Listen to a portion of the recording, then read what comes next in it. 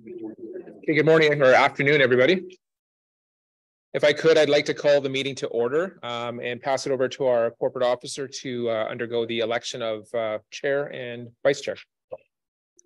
Thank you. So as this is the first meeting of the Utilities Committee, we will carry out the election of chair and vice chair. So nominations will be called 3 times. As candidates are nominated, they will be asked if they consent to the nomination, and then nominations will be closed. If there's only one consenting candidate, that candidate will be acclaimed as the chair or vice chair for the vice chair election. If there are 2 or more consenting candidates, each candidate will be given a few moments, 2 minutes to say a few words if they wish before the ballots are distributed. So I will now call for nominations for the office of chair. Right here. Director Houghton? I'd like to nominate Director Michael Grenier. Director Grenier, do you accept the nomination? Yes, I do. Thank you. Second call for nominations for the office of chair. Third and final call for nominations for the office of chair. I declare the nominations closed for the office of chair. Director Grenier is acclaimed to the office of chair for the Utilities Committee. Congratulations, Director Grenier. Before I turn the meeting over to Chair Grenier, I will now call for nominations for the office of vice chair.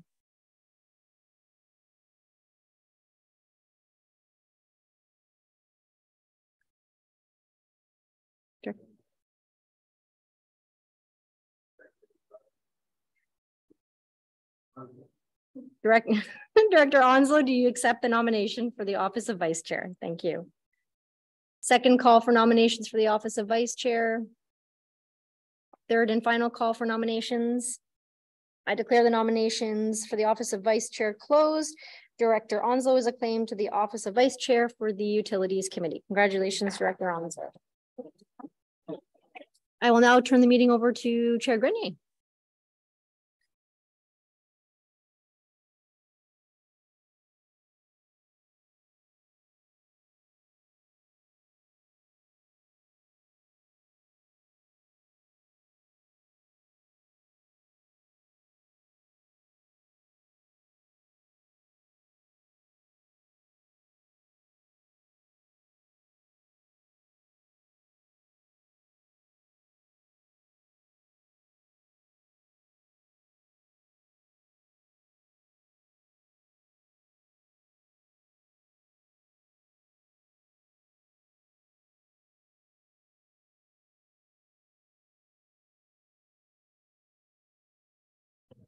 We have some things to talk about, and how would you like to proceed, staff? Do you have the agenda? Do you have the agenda in front of you? So you just follow the agenda. Excellent. We should have some minutes. We have the acknowledgement. To begin with, TNRD acknowledges we connect with many First Nations communities across our vast regional district, and today we're located on Thompson-Nicola territory, situated within the unceded ancestral lands of the Secwepemc Nation. The TNRD appreciates the partnership that we have with Thompson-Nicola and respect the territory and land on which we gather today. So we've completed the election. We'll go on to the minutes, and I guess do I need we have the minutes from the October 5th, 2022 meeting. Was anybody here from that meeting? I don't think so. Anyways, we have to adopt some minutes. Is there any do I have to ask for a table of that? Just a mover and seconder. Okay, so Usaf and Lee. Thank you. All in favor? Opposed? Okay.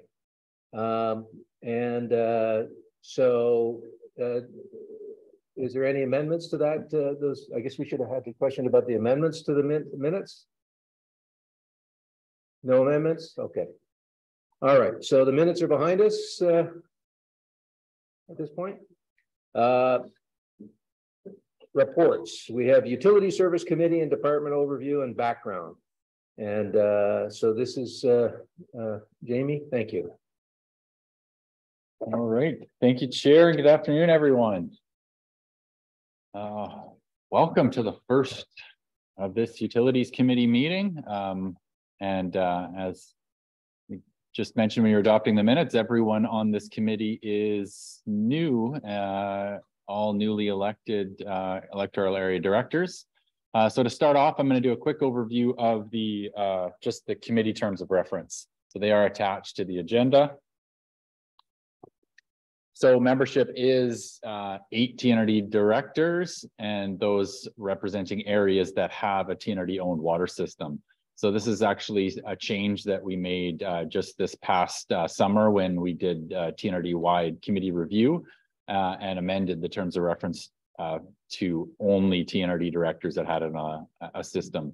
Previous to that, this committee was made up of also municipal representation, and some electoral area directors were not on this committee, even though they had water systems. So that change has been made.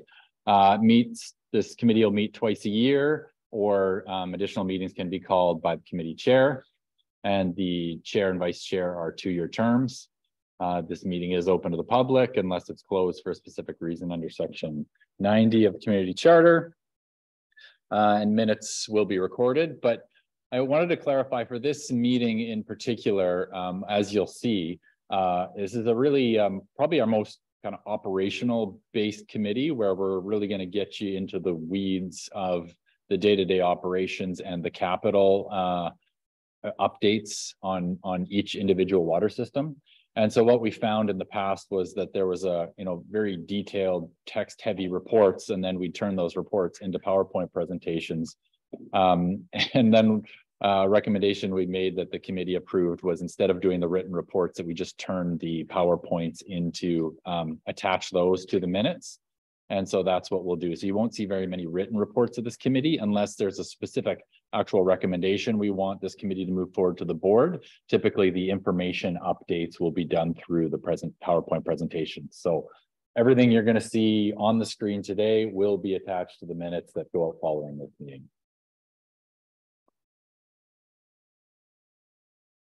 Mandate of this committee. So it's to provide advice and or recommendations to the board related to ongoing strategic operations and development of the utility services. And those are specifically the ones that are owned and operated by the TNRD. Policy issues related to our utility services, or other matters referred to this committee by the board of directors. So what that actually looks like, kind of what to expect on this committee. On a regular basis, at each meeting, we will give an update, both an operations update and a capital update for each of our 13 utility systems. And your role as committee members is to assist in communicating correct information to residents, through the board to lobby to higher levels of government for issues which you'll be aware of, through the term of this meeting, be aware of a number of challenges that we face. So lobby to higher levels of government around those issues. And I also just want to point out that all these systems, there's 13 systems, and I recognize that each person in this room has either one or multiple systems in their area. But as this committee, your mandate is to make recommendations to the board for any and all of those committees. So any and all of those systems. All of those 13 systems are the responsibility and liability of the TNRD board as a whole.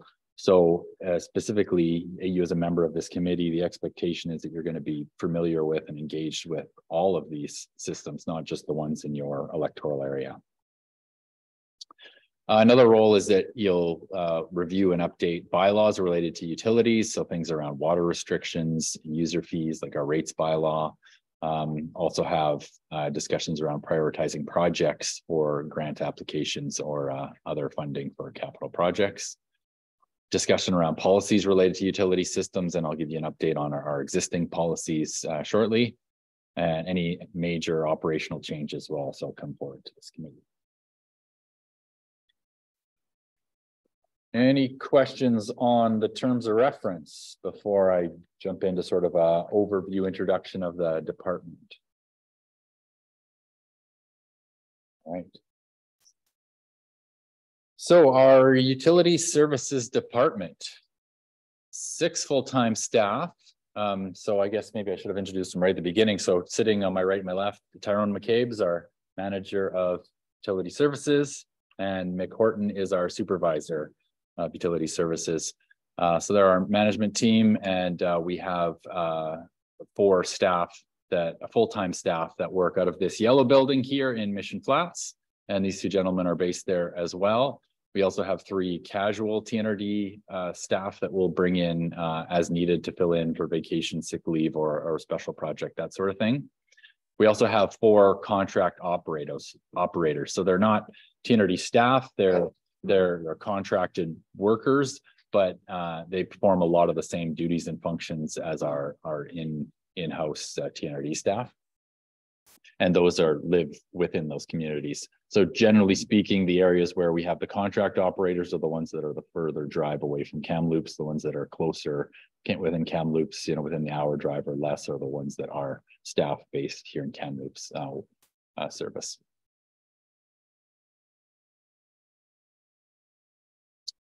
So as I mentioned, Tyrone and Mick are here, and the 4 staff that work under them are Ken, Dale, Darren, and Keenan. So we have a lot of years experience here. Ken, Dale, and Darren have been here 15 years plus. Yeah, and Keenan's been with us for a couple of years.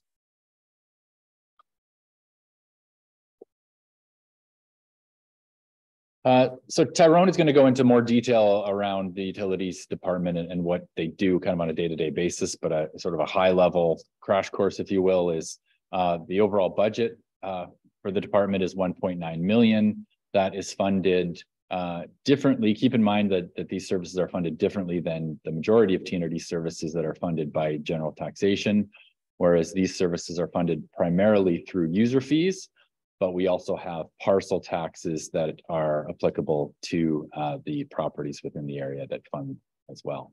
Now, that 1.9 million, that's the total budget, but each of the 13 systems is a separate standalone budget on its own. The operating costs are primarily our labor to operate these systems on a daily basis, as well as repairs and maintenance. Smaller capital projects are sometimes funded through kind of our reserves or taxation, but generally speaking, most capital projects require grant funding, and we're going to go into deep dive in the kind of the financial status of the systems later on in this meeting. We hire contractors for most of our capital projects, so we don't do any significant capital projects under our own manpower, and those are almost always awarded through a public tender process. They're usually larger projects that are triggered that public tender through our delegation and purchasing policy. I also wanted to point out we have a contract with True Consulting here in Kamloops for engineering services. So and this is fairly new. This actually just was approved by this board in November. Up until this long-term contract with True, we would do a public tender process for engineering services on a case-by-case basis for specific capital projects in specific systems. But we found that there's going to be, and we're already seeing the benefit to this, having a regular engineering team devoted to our systems. So there's not as much time getting up to speed, understanding our systems, that they already are very familiar with it to move forward. And also with changing in staffing and retirements. When Jake retired, he was a utility engineer by training, and we kind of lost that expertise in-house. So we needed to have some of that kind of expertise at a phone call. And this is so far has been working very well. From a planning point of view, we can sort of anticipate and work with our engineers on a regular basis to know what's coming down the pipe and prioritize things. And Tyrone will talk more specifically about certain capital projects that we're working on, and there'll even be some examples of ones that had challenges with consultants. So this single consultant that's one of the reasons we've kind of chose that model moving forward.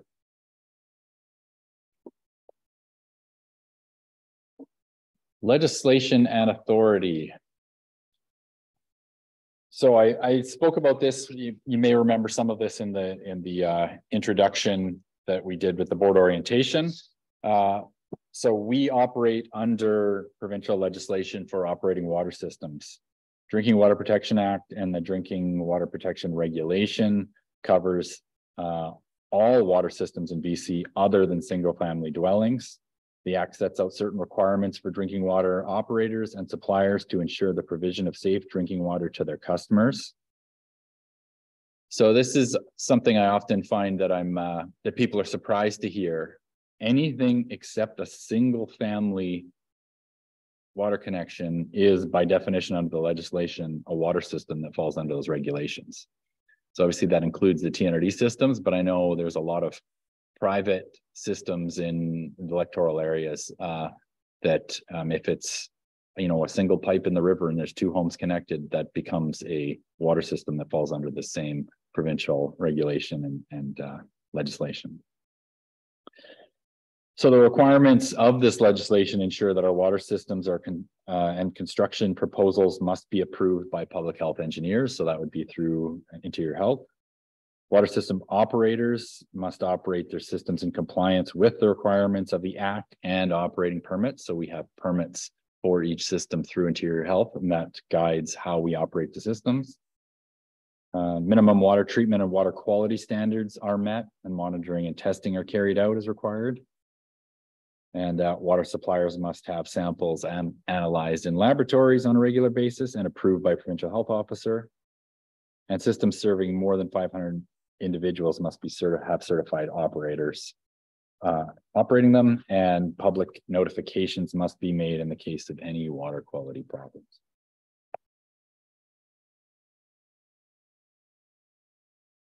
Or 3210. You're going to hear this a lot in the course of being on this committee.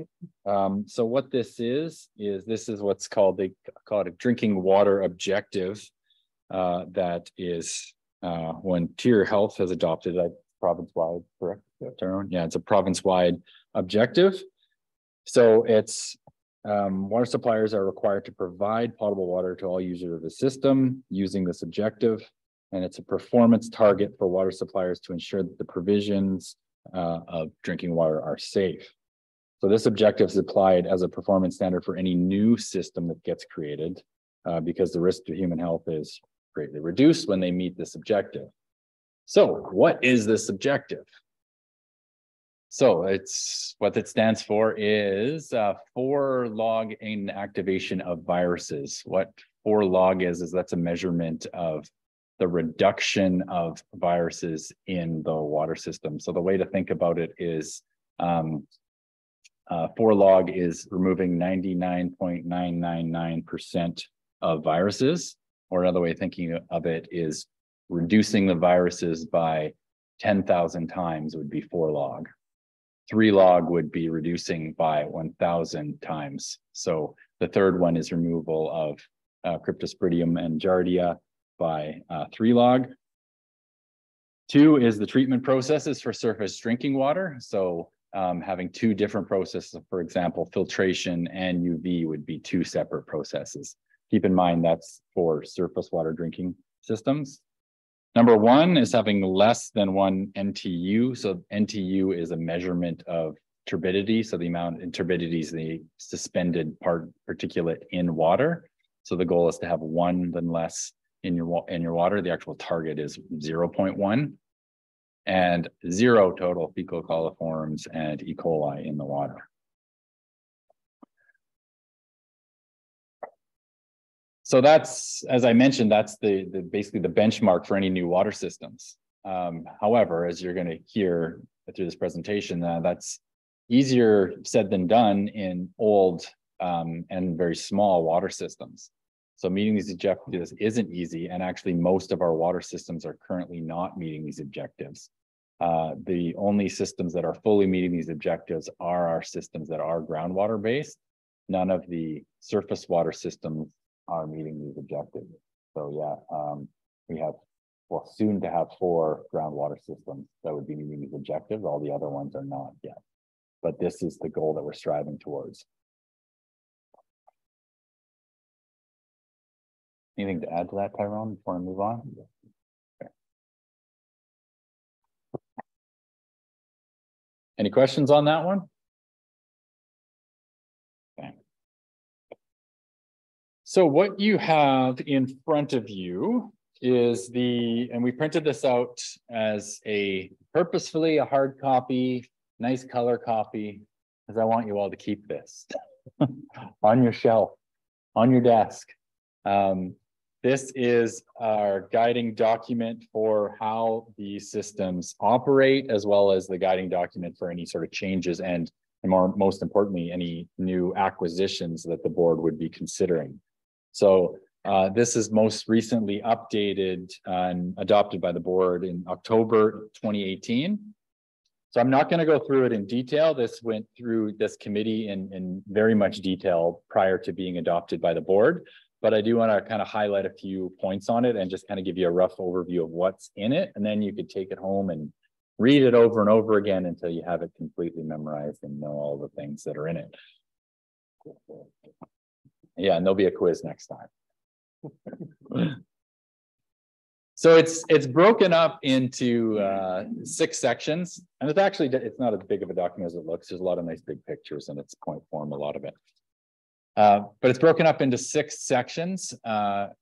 So the 6 parts are service delivery, water system management, cost recovery, governance, policy setting framework, and water system acquisition. So in each of those sections has a number of policies that relate to that.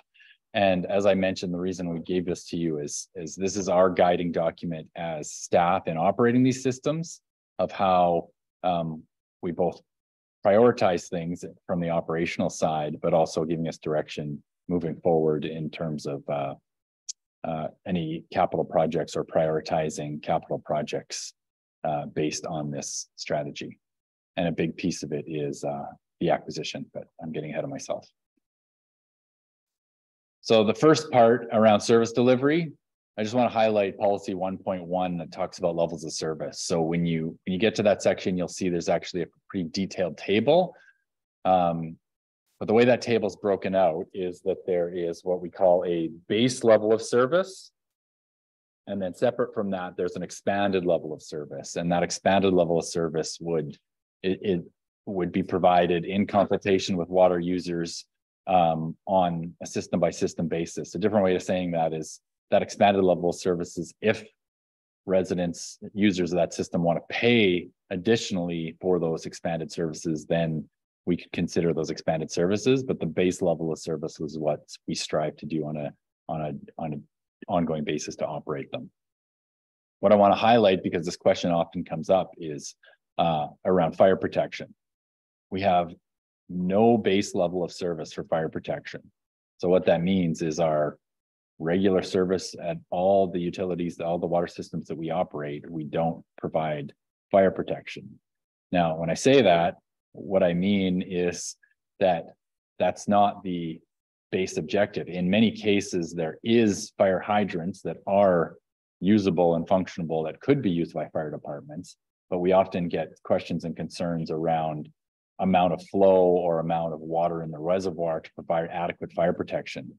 And I guess to be very blunt about it, that's not our base level service to worry about that. Our focus is providing usable drinking water to the residents, and expanded level of service would be worrying about those things. And as you'll find out, we have a lot of operational issues just meeting our base level of service. And so this increasing, for example, capacity for fire protection is not the priority of these systems. One of the reasons I bring this up is in some of our utility systems that are in your areas, we may have also a TNRD run fire department, but in other areas we have, we'll use Blue River for an example, or Savinaw for example, we have a TNRD run system, water system, but the fire protection and fire department is run by a different organization, the improvement district in those examples. We also have utilities where we have fire hydrants, like I'll use DeLaurel, for example. But up until just recently with the expansion of Monty Creek, the Monty Creek Fire Hall, we didn't actually have fire protection there. So there's the risk of this false sense of people thinking that there's fire protection because there's a fire hydrant there, but that's not necessarily the case. And as we've talked about before, and which I want to talk about, none of these systems that we built, we took them over, inherited them. TNRD made a decision to take these over. So why those fire hydrants were there when there was no fire protection is a whole different discussion in itself. But that being said, We do work with, whether they're a TNRD run fire department or improvement district fire department, do work with them and eager to communicate with them around use of fire hydrants, even testing of fire hydrants. But I will use this opportunity to put a plug out there, especially for those areas that have fire departments that are non-TNRD fire departments, to make sure they understand that those are TNRD assets, and TNRD needs to be communicated with an approval if there's going to be use. And when I say use, testing of those fire hydrants, obviously they're there to be used in a case of emergency. So it's something Tyrone does on a regular annual basis, sort of send a reminder out to all the fire departments that if you're going to be doing any testing or connection to contact us beforehand, so we can make sure we're aware of that.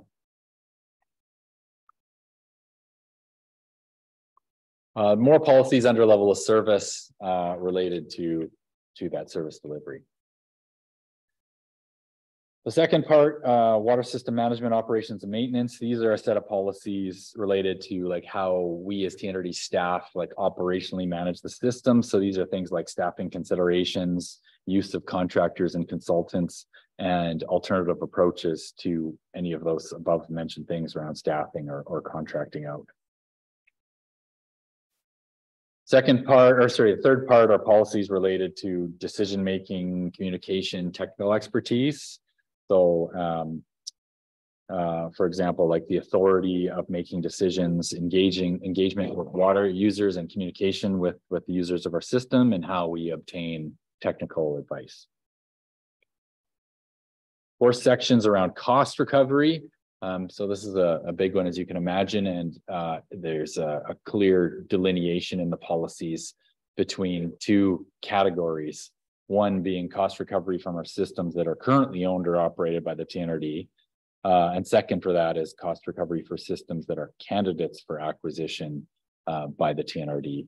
And you'll realize why we have those as 2 separate things, because our cost recovery model with our current systems is a challenge in terms of being financially viable.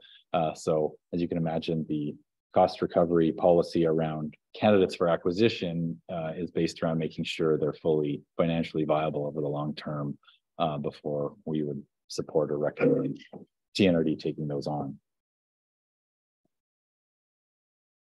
The 5th one is priority setting framework. So this is in recognition that on a regular basis, the TNRD will need to prioritize initiatives on maybe one TNRD water system over another, specifically when it comes to grant funding opportunities and which capital project on a utility system might we submit a grant application in versus another. Typically, the grant application processes have limited funding, so we'll need to choose what gets applied for. This policy, or this set of policies under Part 5, discusses that, looking at things based on what provides the greatest benefit to the greatest number of people, considering health impacts, environmental integrity, financial needs, social impacts, and the potential of actually being successful in the grant application. So the 6th part is the biggest chunk of this document, and that has to do specifically with water system acquisitions. So it's a very comprehensive set of policies outlining the process by which the TNRD would go about even considering acquiring an existing or a newly developed water system. So this would also apply if there's a new development happening, and right off the get-go, the developer wants the TNRD to be, to own and operate the system. So again, giving this out to you guys to look through in more detail, but these policies include things around how we prioritize the acquisition of these systems, the process, feasibility of it, financial viability, future considerations, permits and licensing that are existing, and payment and funding, how they're even going to be funded, and who pays for what. So that was just, kind of a little teaser on what's in that document. We will kind of regularly hear us referring to it at this committee meeting, but we'll also, unfortunately, we also have, shouldn't say unfortunately, but we will also refer to this, document and set of policies when, speaking to community members who have concerns, because sometimes they may disagree. I mean, I'll use fire protection as an example, may disagree that fire protection should be a base level service when this policy says it's not a base level service. And those kind of conversations often happen, or more so with Tyrone and Mick here when they're getting questions from residents. And this policy, this document is designed to be sort of a living document that could be revisited and updated on a regular basis. So we're happy to, have that discussion at this committee meeting if there's, and we'll be the first ones to bring new ones forward or amendments forward to this committee if we think things need to be changed or updated. Questions?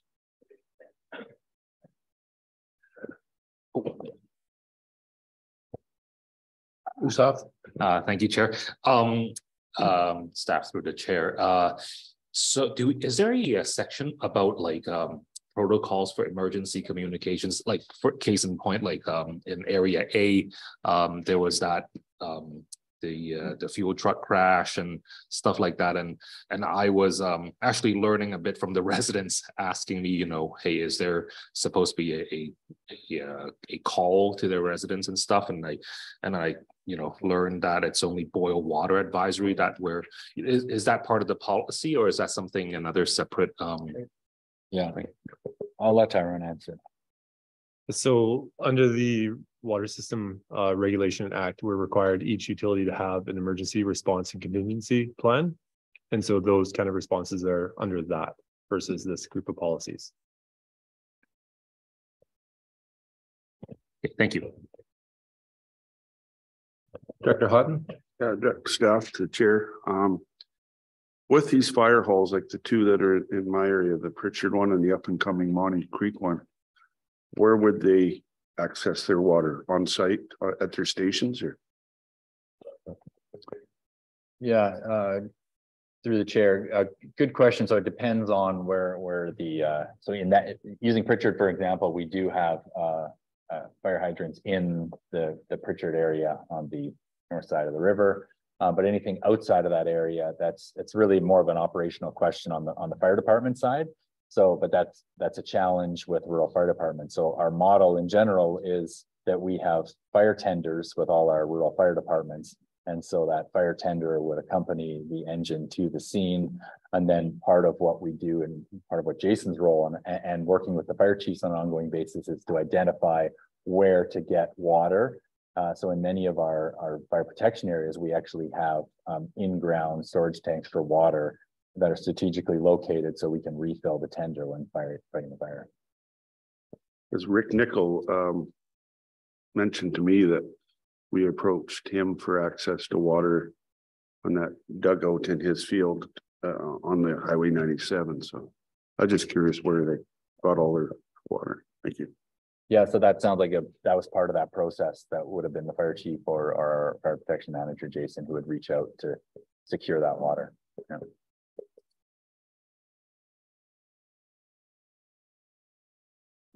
Jim. Thank you, Chair. Just going back to your comments about the 43210 scale that you mentioned that the majority of our systems don't meet those objectives. I'm just wondering, are we in the utility business because we have to be, because we're being asked to be by the residents, or have we just inherited a bunch of stuff here that we really don't do a good job with, or? Yeah, so good, kind of a loaded question. I'll break that down. Are we in the utility business because we have to be? One answer to that question is no, we don't have to be in the utility business. We entered the utility business because over the course of a number of years that the board, TNRD board, was approached and approved acquiring these community water systems, the privately owned systems. Once they became our systems, then the answer is then we had to be. Because there are systems now where we are the water purveyor, and under the regulation, we're required to provide, meet those standards to provide that drinking water. So the challenges, and maybe Tyrone can jump in and add to this, but the challenges we have around providing that level of service, the 4321, it has to do with the actual infrastructure and capital, not our operational restrictions in terms of expertise and abilities. That'd be a fair way to summarize that. And so as Tyrone walks through each system, he'll be identifying, we have master plans for each system. And really that master plan is how we can meet those objectives. What needs to be done for us to actually meet those objectives? And for each of our systems, that's different. And Tyrone's going to walk through that with you guys the majority of this meeting today on those one by one. So just a supplemental, then you're talking about future acquisitions that could be possible to us. What would our strategy be there? Why would we be out looking for more systems, or are we looking for more systems? Really good question. No, we're not out there looking for more systems. However, we have acquired these systems over the years. So the policy is to make sure that we have a very robust process that if approached, the board has a already guiding policy of how that would work. Because if we didn't have the policy, the concern was it would be maybe a, for lack of a better word, quick decision of the board to acquire it and then find out later that there's challenges we weren't aware of. So as you look at that policy, it's very detailed about doing a feasibility study, having a whole transition plan, ensuring that they're fully financially viable before we would even support moving forward. Thank you. Director Morris? Thank you through the chair to Tyrone and Jamie. Some of these questions, I've got 4 sort of lists here coming out of what you've chatted about, and you may end up be coming to them already. So not even in order of priority. You mentioned I've used Black Pines as an example, but I think what you were talking about was where there are hydrants and they're standing there, sitting there. And then there's a situation. Are they actually part of our fire protection service? Do we have a number of those throughout the TNRD where there are the hydrants, but they aren't actually part of our system? That's question 1, probably an easy one. Yeah, I would, better way to look at it is that the hydrants are part of the water system. The hydrants are not part of the fire protection system. So if there's fire protection, the hydrants are available for use, absolutely. But that's the way to think about it, is that the hydrants are there as part of that whole utility system. So an example of Deloro, there's hydrants there when there wasn't even fire protection. And then to Director Houghton's point, we have a lot of areas where we have fire protection, but we don't have hydrants, and we use other mechanisms of getting water. So in general, that sort of a hydrant situation, basically, they don't have fire protection. What they have is some water they can tap into if they need to. Well, yeah, I guess it would depend on the specific area. Some areas have both. They have fire protection and they have hydrants. Okay, so secondary question to that then. Acquisition, you've mentioned the word acquisition. And is the sense that we need to acquire more? Is that the general longer term direction that you're thinking when you use that terminology? Yeah. Generally, I would say no. Okay. However, when you read through those policies, again, it's really heavy on making sure they're financially viable. So when I say generally no, we're not looking at acquiring any. There could be a situation where there may be, let's just use an example of I'll make up a fictional example, or I think it does actually exist out there. We may have a TNRD system, TNRD owned system that's bordering a different private system. Yeah. It may be beneficial to both areas to join that system into one. And then you're having, economies of scale of more people paying into it. Maybe one system has a better water treatment process than the other, or maybe there's 2 different water sources. Then you have a backup system if they become one. So that's an example of where it could be something that would be viable, and we'd go through the whole process of the acquisition policy. but it may ultimately come out that it would be a good thing and a benefit to the region as a whole. That helps me address the acquisition existing question that I had. And then finally, this is more probably of a lack of knowledge question from me. The community systems that you've alluded to, the ones that are not under our bay, the testing and all of that is strictly up to them. We, even if there's something happening adjacent to one of our own systems, right? They are literally church and state. They're separate completely. Is that right? Yeah. And we don't have any liability is where I'm going. Correct. I would, the way I would address that is sort of clarify that we're not the regulator. We have no regulator role to them. IH does. Yeah. So okay. we are regulated by IH, and the private system be regulated by IH. Right. So somewhere where we had one that's ours, and right beside it, there's a community one. No risk liability to us. Correct. Okay. Thank you. Director Usoff. Thank you, Chair. Sorry, and then just had some thoughts related to Director Morris and Director Smith's about acquisitions. Going the opposite direction, is there any precedents in regional districts like selling the systems back to somebody else, private operators, or like to local societies who might want to run it? I don't know the answer to that. Okay. Anyone else know if that's happened?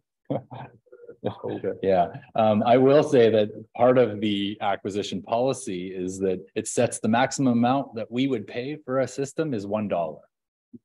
Oh, okay, yeah. So, and that's typically how these came to be operated by the TNRD. It was more that they weren't financially viable, and there wasn't the expertise and even volunteer based in some of these cases of operating these systems. So the ask came to the TNRD to take them on. So tough for us to get off the hook now. If the unfortunate reality is the ones that are financially viable and profitable, the private systems out there are not the ones that we own or operate. Those are the ones that are already existing. I mean, you could use an example of Tobiano. Tobiano was owned and operated by the developer. They actually sold the system to a separate private company. So Corix now owns that system that was previously owned by the developer. But it's a profitable system. They're not going to come and ask us to take it over and they're making money. not Vavenby, no. Sorry, and then second, or just sharing some experience we had this past winter in Area A with the frozen pipes in one of the mobile home parks. Like you mentioned, those we don't have any sort of obligation legally for systems that are community, like that are not ours. But I know we had a just a gesture of goodwill to the residents to open up the sportsplex for shower usage. So I'm not sure if we need to look into a policy for that in, weather disasters, emergencies, in the event of a community-wide water system outage, private water system outage, yeah.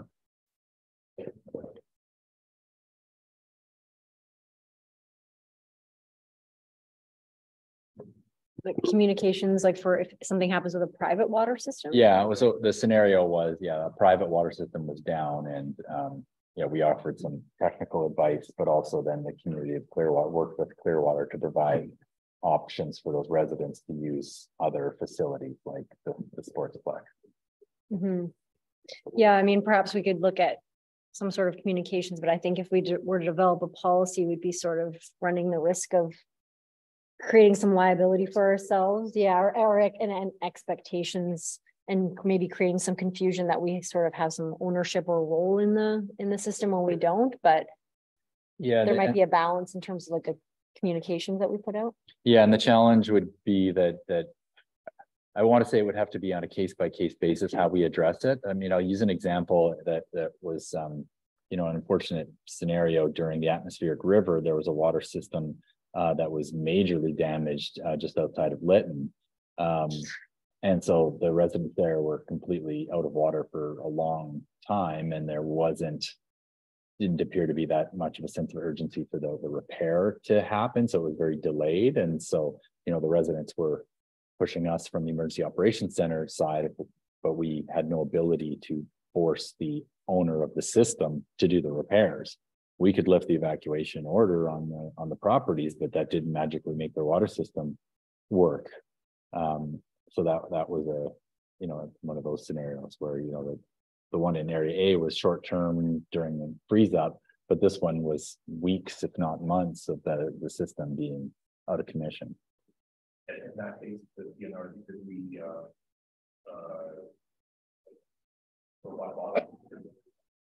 No, so that's the responsibility of the system owner. So what we did as a TNRD in that situation was try to sort of lobby politically and towards the province, sort of pursuing enforcement on the water system owner. I have a comment, and it might help frame this discussion. In a municipality, as a developer, you would end up paying development cost charges. Typically, if you're building a subdivision, you'd pay those development cost charges to the municipality, and then you hook into their system that they're already running, up and running, and what have you. And so the developer really doesn't think that much other than the development cost charge because somebody else is running it. In our area, in our regional area, 27 years ago, when I was in here, they said, Mike, we don't do sewer, we don't do water, we don't do fiber optic, we don't do any of those sorts of things. You'll have to do that because we're a regional district, we're a rural district. So the developer has to decide, is he in the water treatment business? Is he in the sewer treatment business? And the capital that he puts towards those things is very dependent on whether he's going to continue to run it and perhaps sell it or give it to Jamie for $1. So if I'm going to give something away for $1, how much money am I going to put into that water and sewer system? And so what we've seen in this province, not just in our area, is that the guy that's doing a subdivision does perhaps the minimal standards and spends enough to get the job done. But once he's sold his lots and once he's moved on, hey, what do I do with this thing that I no longer really have an interest in? Oh, I'll give it to Jamie for $1. And of course, how good is that system? So this document is, I think, a response to a general condition, which is if you're going to give us stuff to take over, we need to say what the conditions are, what the quality of the system is, what might be required. You might have to give us some dough along with taking over those dilapidated pumps, for instance. And so I think that perhaps has been the experience. Why do we have 16 systems? Because the residents come up and say, gee, you know, the developer's long gone. What do we do? How do we deal with this? And so I think that's been an evolution. So I think we're getting ahead of the game by having the conditions under which we would approve things. And I think that this committee has to really integrate with the planning department to say right from the get-go, okay, if you're coming in to build a 10-lot subdivision or a 1,000-lot subdivision, what's your long-term goal? What's your plan? And try to fit those things together so that we might be better prepared for that. Is that a fair comment about that? Yeah, I would definitely say that's a fair comment, and the example that you gave of how we came about to having these is bang on. Go ahead, Lee. Yes. So my question would be to you and also to Jamie, but if we have this document, what about aging systems that do not meet the standards of this, but are in, as Avola as an example, as their population ages, I can see eventually the TNRD being dumped with this water system that we don't know anything about. But if it doesn't meet these standards, what happens to the residents at that time? Yeah, so I guess something to clarify is we're not, I guess back to Director Smith's comment is we don't have to be in the water business. So for example, if Ebola said, well, we can't operate the system anymore, we aren't required to take it on. We can take it on, and these sets of policies lay out how that would work and what would be required to take that on. But we don't have to. So, well, I mean, and that's when they would, and from my point of view, we'd say, well, this is our policy. As from a staff point of view, this is what we're following before we would support taking on this system. And that's the same thing we'd say to this board, is it's saying either it's meeting or can meet these requirements, or it does not. And sorry, Karen, you can jump in on that one. Yeah, so if like an Ebola failed, then it would default to the province, and then the province would approach us or a private purveyor to take it on. So. And we would also tell the province, these are our rules, regardless of who asks us. Yeah. I know we're going to get into some of the individual things, so I'll just be quick about this, just for perhaps it's helpful. There's water systems, and then there's distribution systems, and then there's water treatment systems. And not all water distribution systems are water treatment systems. So you can inherit or operate a water distribution system, but because of the changing conditions, the turbidity in the water that you're supplying from, you might very well find yourself in a boil water advisory condition or chronic boil water every summer, because you don't have a treatment system.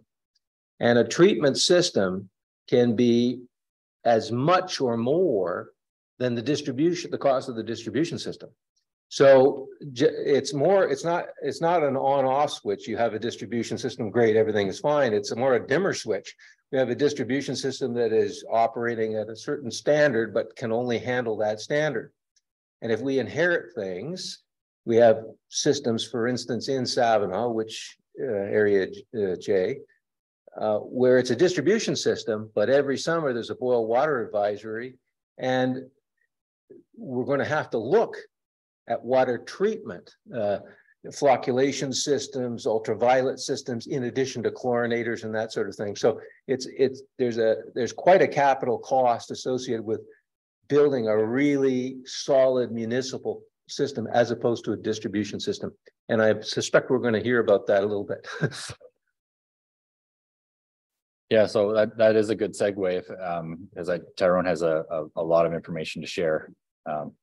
This section was just the introduction that I gave, so Tyrone will get into the meat and potatoes of it here if Chair wants us to move on.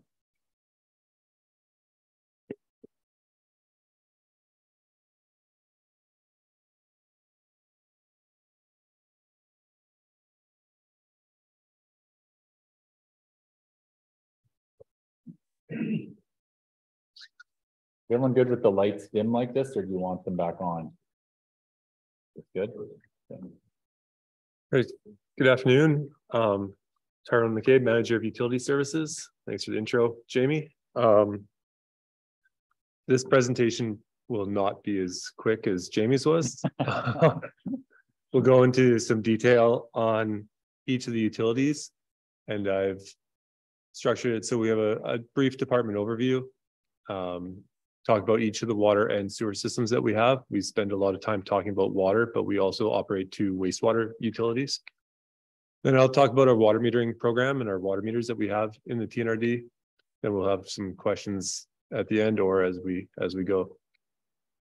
So what do? Our operators are responsible for the water quality monitoring and sampling. So that's pretty straightforward, and we're really good at that. We have on our right, we have our online chlorine analyzer plus an online turbidity analyzer. That's all tied into a regional SCADA system. Our operators and our staff have that information available at their fingertips, on their phones, on their tablets, on their computers at work. We also collect water samples. So under the Drinking Water Protection Act and the regulations, we're required to collect a minimum of 4 samples per month from each water system. It may be increased, such as in the case of Savinaw, based on population. So those are collected and taken to a provincial accredited lab for analysis, and those results are all posted by the Interior Health Authority on the website, which we have linked to on our TNRD website as well. So those bacteriological samples are all and results are all available to the public as they are processed by the labs. We are hands off on that. We collect the samples, drop them off to the lab.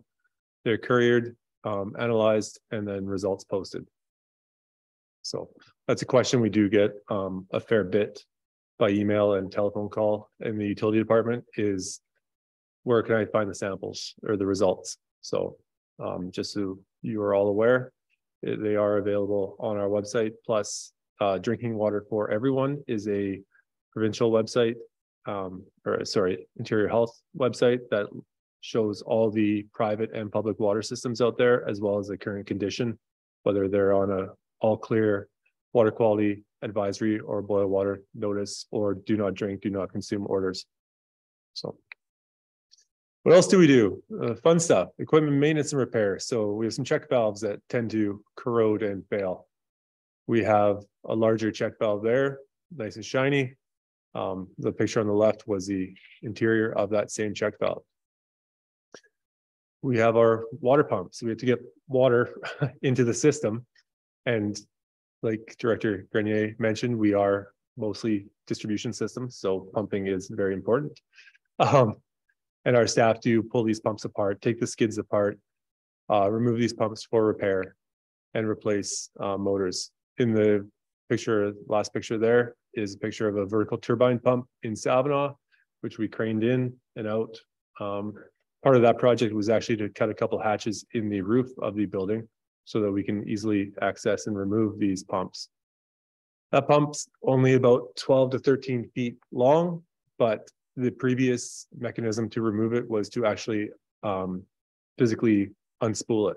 So twist it apart, take the motor off the top, and then unspool the shaft and pull it all apart in pieces inside a building. So we've upgraded that through gas tax funding. Yeah, and sometimes often we do this not when it's nice and sunny out or warm. So then we have infrastructure maintenance and repair. This is basically underground work that we do. Here we can see a pretty classic example of what we have. We have an awful lot of asbestos cement pipes in the ground. And when we do repairs on that, you can no longer purchase AC pipe or fittings. So we use couplers and put in C900 PVC pipe. And there's a new saddle on that pipe with a service line going to a customer. This is what people don't see that we are responsible for. There's another example. This one was previously a direct tap. So the old way, the previous way of doing these was to take this tap right here off this water main, and they would actually just drill a hole and thread that into the pipe with no saddle holding it on. So when we have these failures, we will put a double strap saddle, which is a standard that we use, which is also in our subdivision bylaw. And then we always have a small rise in the pipe to allow for contraction expansion, and then tie into the water service. And then we have our lovely fire hydrants, and traffic tends to drive over them. A lot of fun. So this hydrant here, I believe this one came out of Savinaw. We've had one recently in Blue River, hit by vehicles, and some of them have been like quite a ways off the travel lanes, and just someone drives over them, parks on top. They're not parking spots. So this, you can see on here the oops, wrong button. It actually broke the entire hydrant lead, cracked it, just catastrophic failure there. And then we had to shut off the isolation valve in order to stop the release of our water into the environment. So fortunately for us, when these are damaged by vehicles, then it is an ICBC claim, and the majority of the work is covered, and the damage is covered, and the loss are covered by insurance. So that's what our staff of 4 do. We have a mini excavator, we have a small dump truck, we have a portable generator, we have equipment, a trailer with all the fittings and stuff on board to go out there to any one of our systems and make a repair when we have to. In fact, this morning we received a call from a customer in a water system that there was a fair bit of water pooling on the road, and our operator went out there and checked it, and the leak was actually downstream of the water meter. So it was a private side issue, so homeowner issue. So we turned the water off. But I have been at a utility meeting where I did depart early for a water main break. These things don't happen when we want them to happen. Not that we ever want them to happen, but they do happen at inopportune moments. And our staff are very, very good at responding and fixing these. Also keep in mind that we do have 11 water utilities spread between Blue River to Loon Lake, down to Spence's Bridge, and back over here towards Pritchard. So it's a fairly significant area to cover. And we have a group of 4, and not all of them are experts at everything. We have a couple guys that can operate machines, and a couple guys that are good in the ditch, and a couple guys that are good with electrical, but not all 4. So we have to have with that small group, we have to have the right guys available for that. So there might be some jobs where there's only one of our 4 people that are available or trained to perform that task. So it is definitely a challenging to manage at times, Nick. Yeah, it has its moments. So I guess I'll summarize it by we're doing our best with what we have. So I'll start with each of the water systems, and I'll go by area. So area A, we have Vavenby Community Water System. We have approximately 139 connections there. This was constructed in 1972. A population of approximately 252 people, and the TNRD acquired this system in 2004. That acquisition predates, and all these acquisitions predate this policy, the Water System Acquisition and Management Strategy.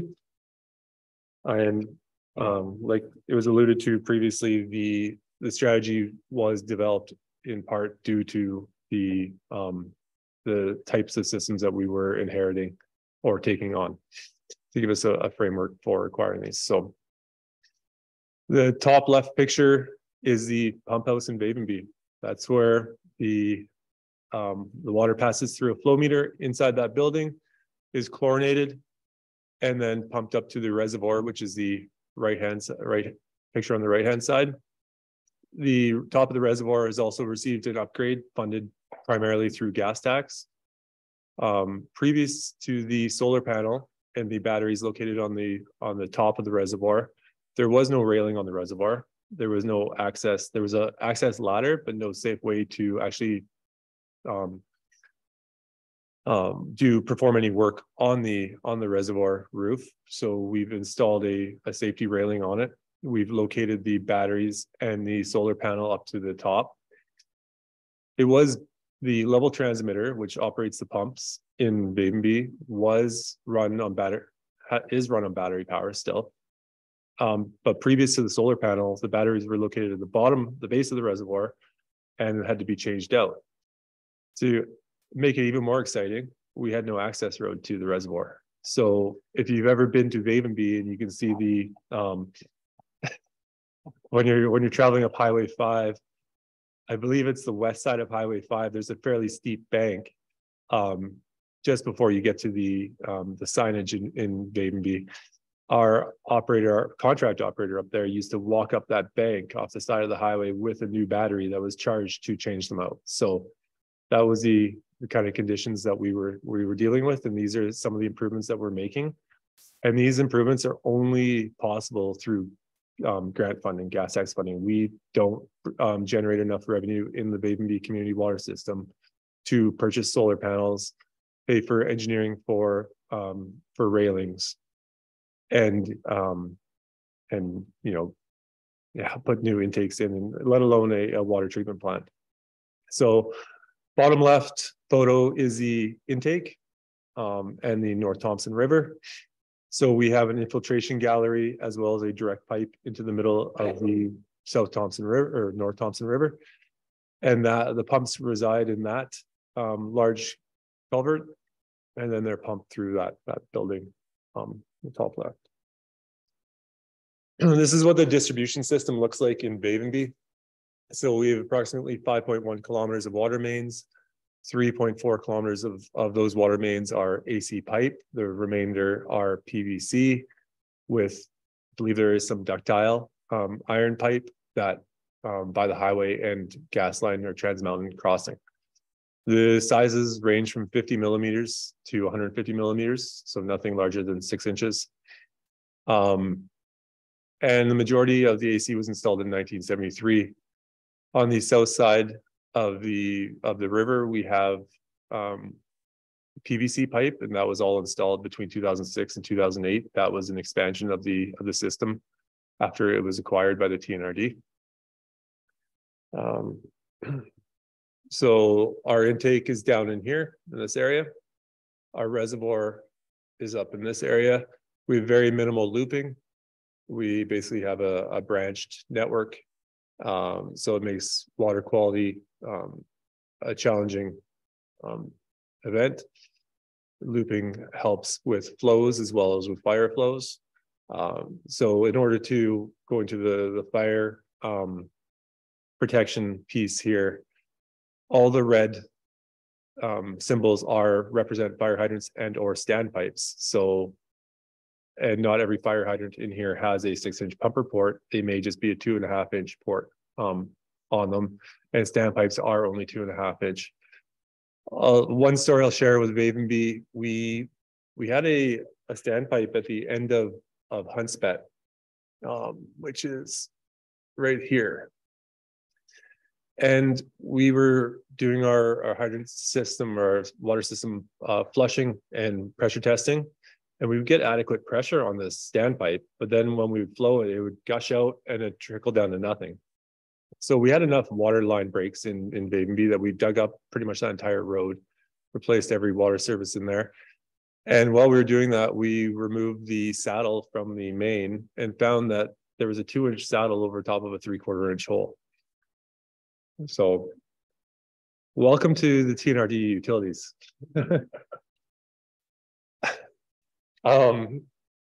Yeah, so those are the hidden things that we inherit. We can see that pump houses need repair, that we don't have filtration, that pumps, can be replaced, but those are the mysteries that we're finding as well, coming across. So yeah. It's just a question on this system.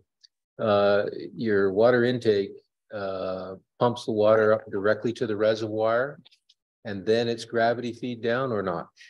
No, so there is no dedicated water main to the reservoir for the system. It is pumped directly into the distribution system, and the excess makes its way to the reservoir. So the reservoirs open up the network and maintain a consistent pressure and help minimize the pressure fluctuations when the pumps are on or off. And then if you could comment on each of the systems, what the treatment level is so that we understand that. Yep.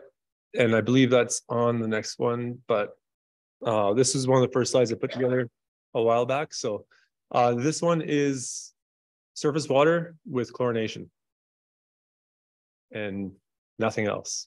So don't wait for it.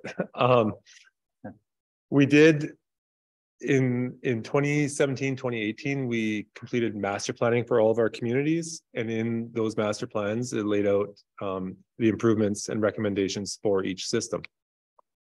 So some of those recommendations for Vavenby, and pretty common to all of our systems, were to reduce leakage and encourage water conservation. So that's done, and I have a slide in the water meter section on the Vavenby system and our successes there. One of the other options was to explore for groundwater conversions. So versus using North Thompson as the water source and surface water was to look for groundwater in Bavenby. That's expensive, but we did explore that option when we did a preliminary design for a water treatment plant there. The other option is to install treatment for North Thompson water source. This is all aimed at meeting the 43210 guidelines. And another one was to replace the reservoir trunk main, which is the crossing of the highway. And also another portion of the water system that where it crosses the CN rail line, which is quite an old crossing. There is a casing in there, but also to replace that because it is a critical main. So we have completed a preliminary design for a water treatment plant for Bavenby just recently. And that is what we require to be what we would call a shelf-ready grant application. So now our price tag came in around $5 million for a water treatment plant for 130 connections. So those are the kind of dollars that we're looking at to meet the 43210s on these systems that we have. And now we have that one shelf ready. And the next things are just to keep the system working as is, monitor the water quality, issue water quality advisories and boil water notices as the conditions change. Another recommendation was to loop the system, and this would improve fire flows as well as the hydraulic capacity and provide redundancy to some of the water mains and the critical mains. So McCorvey to Kapusinski, Harmon Road to McCorvey, Hunspet to Gurananek. So this came out of the master planning, and we actually assessed the fire flow availability. So we're minimum 24 liters per second up to 57. The typical number that they're using for these is about 67 liters per second for the rural areas. Since this, though, we've also acquired a piece of property right here adjacent to Kapusinski Road for a future water treatment plant. So that's where we would build a water treatment plant, run the piping up from here and across. We've also secured a right-of-way through this property that would allow us to loop McCorvey and Kapusinski Road. So that would provide the hydraulic capacity we would need for a water plant to pump water up to the reservoir.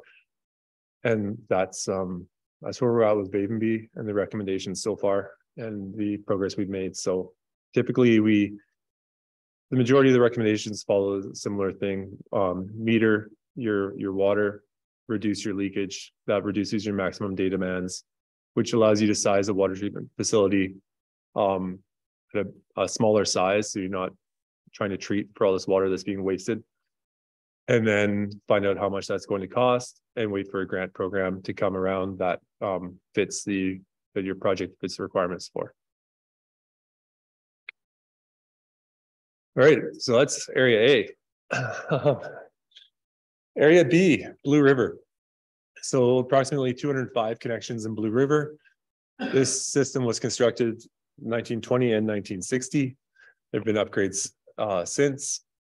Population is really hard to pin down in Blue River, and this is all information from our master planning as well. But there's a with the heli skiing operation there and the snowmobiling, the recreational activities, there's a significant fluctuation. But so we call it 200 plus for the population. We acquired this system in 1992. So this is a groundwater source. This is the pump house on the picture on the left. And one of the previous projects there, when they initially, when we initially looked for groundwater, is a groundwater source. And this is one of the challenges with groundwater. It's like throwing a dart to figure out if you're going to hit water or not and what the quality of that water will be. So the initial well that was drilled was high in iron and manganese. It exceeded the aesthetic objective set out by the guidelines for Canadian drinking water quality. And so this filtration system that's pictured on the right was installed as well. So two production wells were then drilled, and the water quality was amazing. These filter units were never put into service. So they've been removed, and they currently sit at 660 Mission Flats Road, Kamloops, BC. And I'm glad you mentioned what about Vavenby. Well, I had True Consulting put a report together looking at the options for reusing these filters elsewhere. So we have that. Unfortunately, they're not a great fit at any of our communities. But yeah, those are different projects for future stuff. So that is something that we are looking at or examining some options for those filters.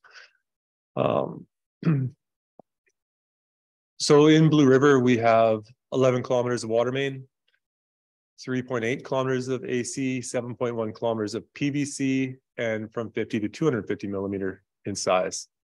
The AC pipe was installed in '66, and the PVC was installed from 1987 onwards. So this is a fairly new ortho photo. We had these done in September, and you can see the Trans Mountain Pipeline camp up on the north side of this here. We also, our current groundwater source, our wells are right here.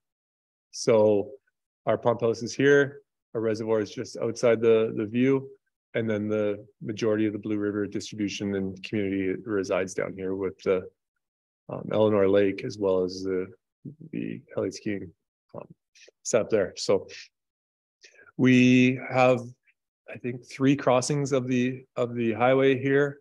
Those are all critical, but they have also allowed for water main looping. So if one fails, we can shut it off and still provide water to the rest of the community. Some of the recommendations we've had from this was reduce leakage. I also have another slide on that. That one is quite impressive, I think. Anyways, so we've done a great job of that. Complete a GARP assessment. So this is a groundwater at risk of pathogens assessment. That's a requirement for any groundwater source. Complete that and find out what are the risks of pathogens in your groundwater. So surface water, it's assumed. Groundwater, you're trying to figure out whether it's under the influence of surface water or not. That was completed. And then as part of the GARP assessment, this has been a fun topic, but was to install, one of the recommendations coming out of the GARP assessment was to install chlorination disinfection in the system. So Interior Health Authority took that, issued conditions on our permit that required us to install chlorination, come up with a financial plan for the system, confirm the surface seals on the wells, and cap and abandon the previous test wells appropriately. And we had a deadline of July 1st, 2022 to complete that. So that's how the regulations in the Interior Health Authority work. So you have a permit to operate, and then they have conditions on permit that that are specific to each system. So the 43210 was something that came out between 2003 and 2006 on all water systems. IHA just blanketed every single water system with those conditions to meet that. Enforcement's a different story, but in the case of Blue River, the disinfection was to be installed as well as those other conditions by July 1st, 2022. So we did. Standby generator is another recommendation, and that's currently in progress for Blue River. In the meantime, we have an automatic transfer switch on site that is configured for our portable generator that resides at our shop and can be deployed when required. So another recommendation was looping. Johnson to Stewart Street, this is for redundancy. Blue River West frontage to Stewart, that will also provide some redundancy there. Sorry, Johnson to Stewart is actually for water quality. So right now we have Johnson and Stewart Street are down the south end of Blue River, and we have one water main, 2. This one is actually in trespass. We do not have a right of way for this water main.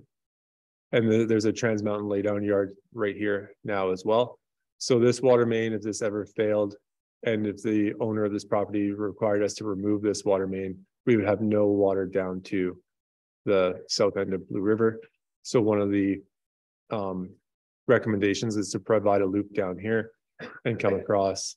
And we've actually, when we were looking at a recent grant, we've examined bringing that loop down the west frontage road all the way down and crossing us at Stewart Street.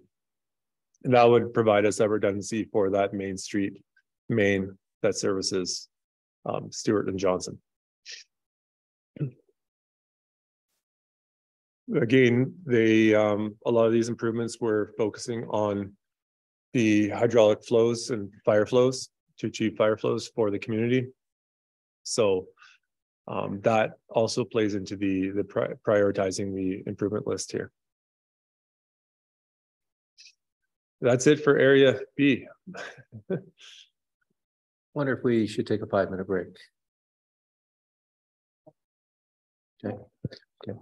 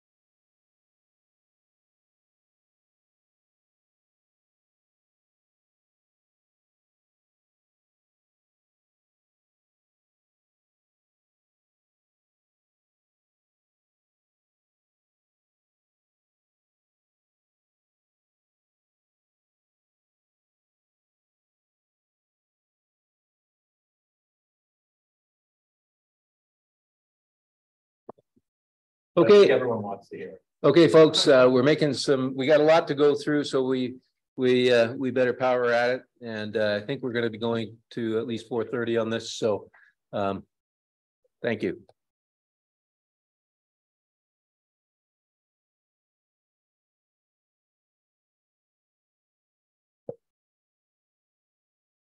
All right. So we're moving on to area E. This is the Loon Lake Community Water System. So 51 connections, 105 population, very seasonal. Last I heard, we had 2 full-time residents up there. When I started at the TNRD almost 5 years ago now, we had 4 full-time residents. The rest are seasonal in Loon Lake. This system was constructed in 1974 and acquired in 2006.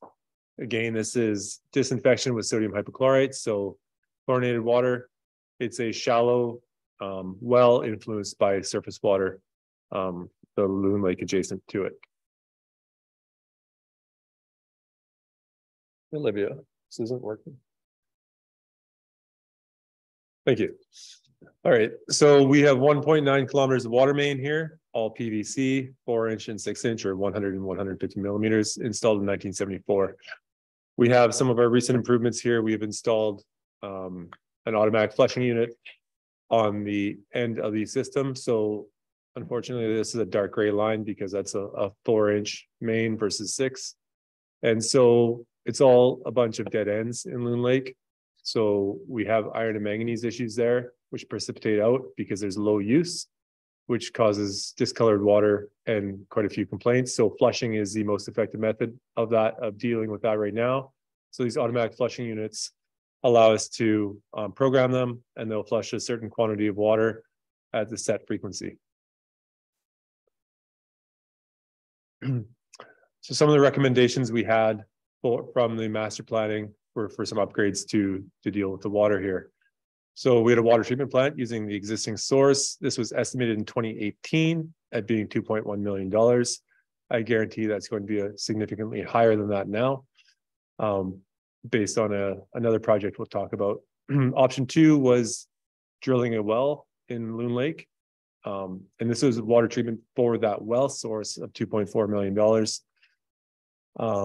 And then distribution, a new reservoir, some looping, dedicated line to the reservoir, water metering, source tap assessment, etc. So the water metering has been done. Happy to say. So our current approach for this, to deal with the current water quality issues that we have there, is to install automatic flushing units on dead end lines. Like I mentioned, we have 1 installed at this point. We have another one sitting in the yard waiting to be installed this summer. And then we are going to explore the feasibility of a water fill station at the pump house for drinking water. So similar to what you might see on the Shuswap, where there are places you can take your 5-gallon jug, fill it up with drinking water, and then you can use your lake water for bathing and dishes. We're looking at feasibility of that.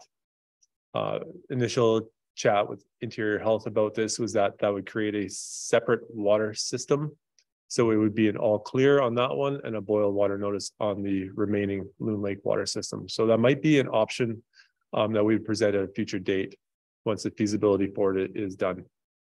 Loon Lake is challenging because it's a seasonal residence, and when we look at our policies and the most benefit for the most people, it's really hard to quantify that for the Loon Lake system. So moving on to area I, Spence's Bridge Community Water System. So here, this is a unique system for us in that we have 110 connections plus the Cooks Ferry Indian Band. Population of approximately 280 people, built in 1950 and 1960, acquired by the TNRD in 2006.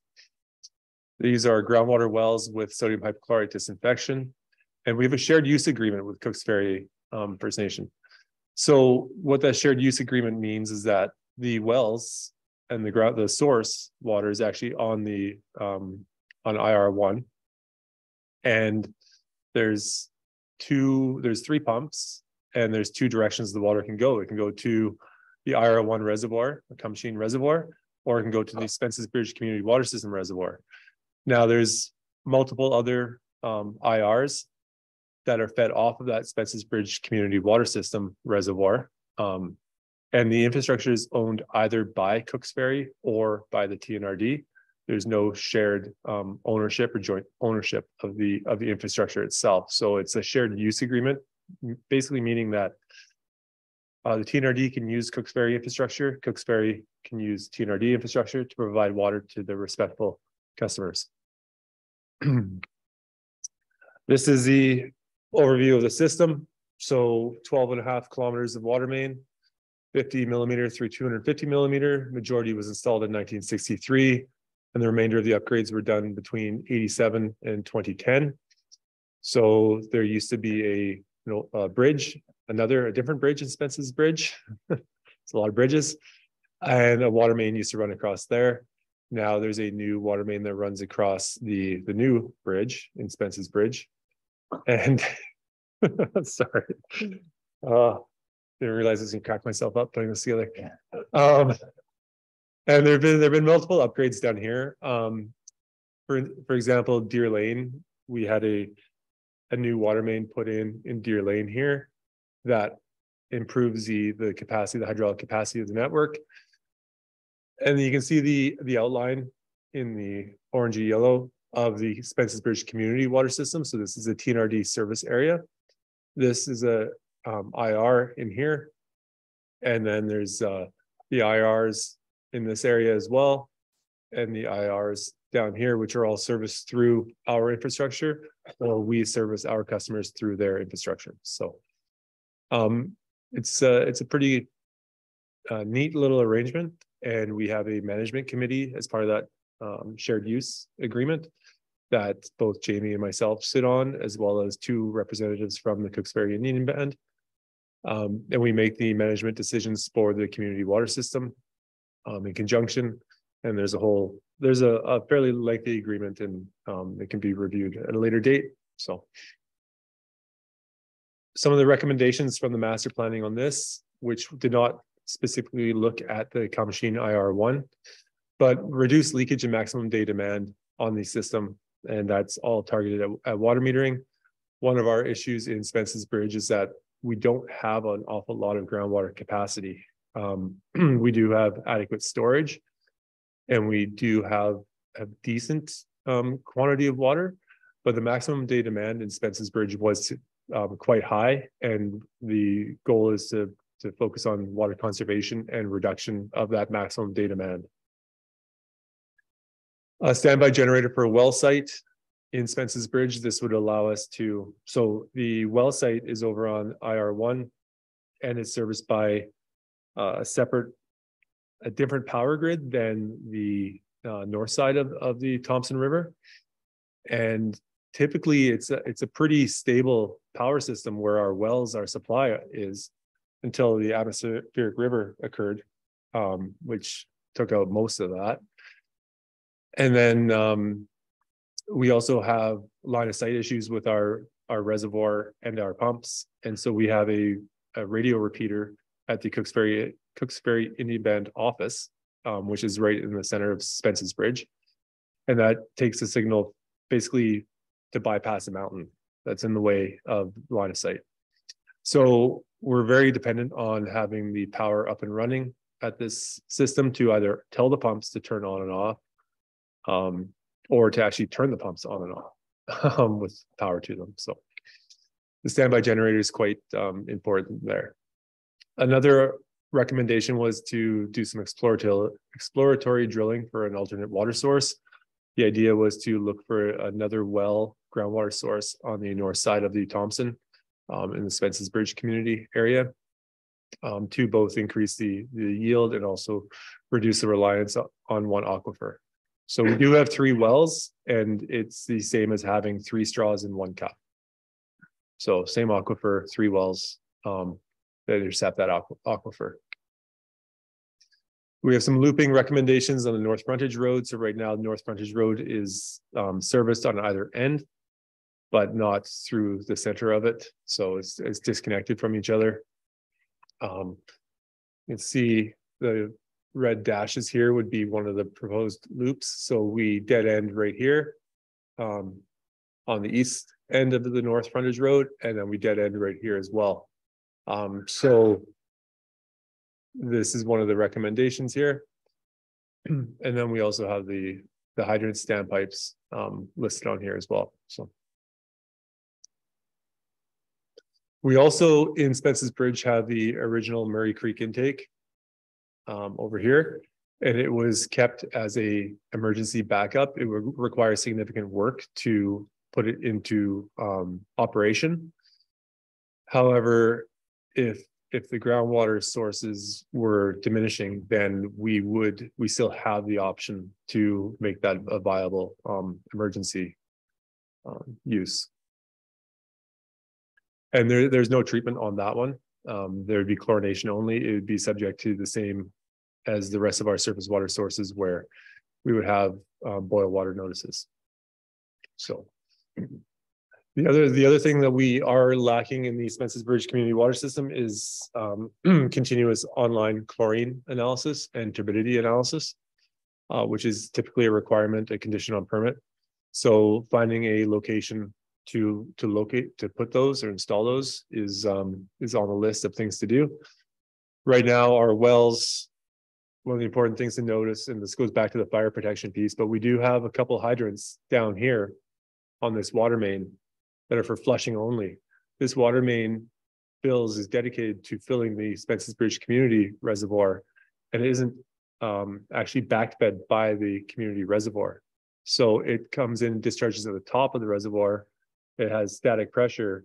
If a fire department ever hooked up to one of these hydrants, they're going to have flow for 15 seconds and then nothing. So they are marked as flushing only. But the water gets pumped from the well field here all the way over to the community reservoir. And then from here, it comes back down through here, services IR4 and 4B, and then across the river and services the rest of Spence's Bridge and the remaining IRs. So, yes, I guess one of the other things I wanted to mention about fire hydrants is they're not just for fighting fires. They are used for flushing and other things, cleaning pipes and whatnot. So another first one we have with two systems in the area I, Wallachine. So this is 41 connections, population of around 95. Constructed in 1979, but acquired by the TNRD in 1978. When I first did a tour of Wallachine, you could see the old wood stave pipe on the ground where they had replaced it with new water mains. So this is acquired and essentially reconstructed by the TNRD.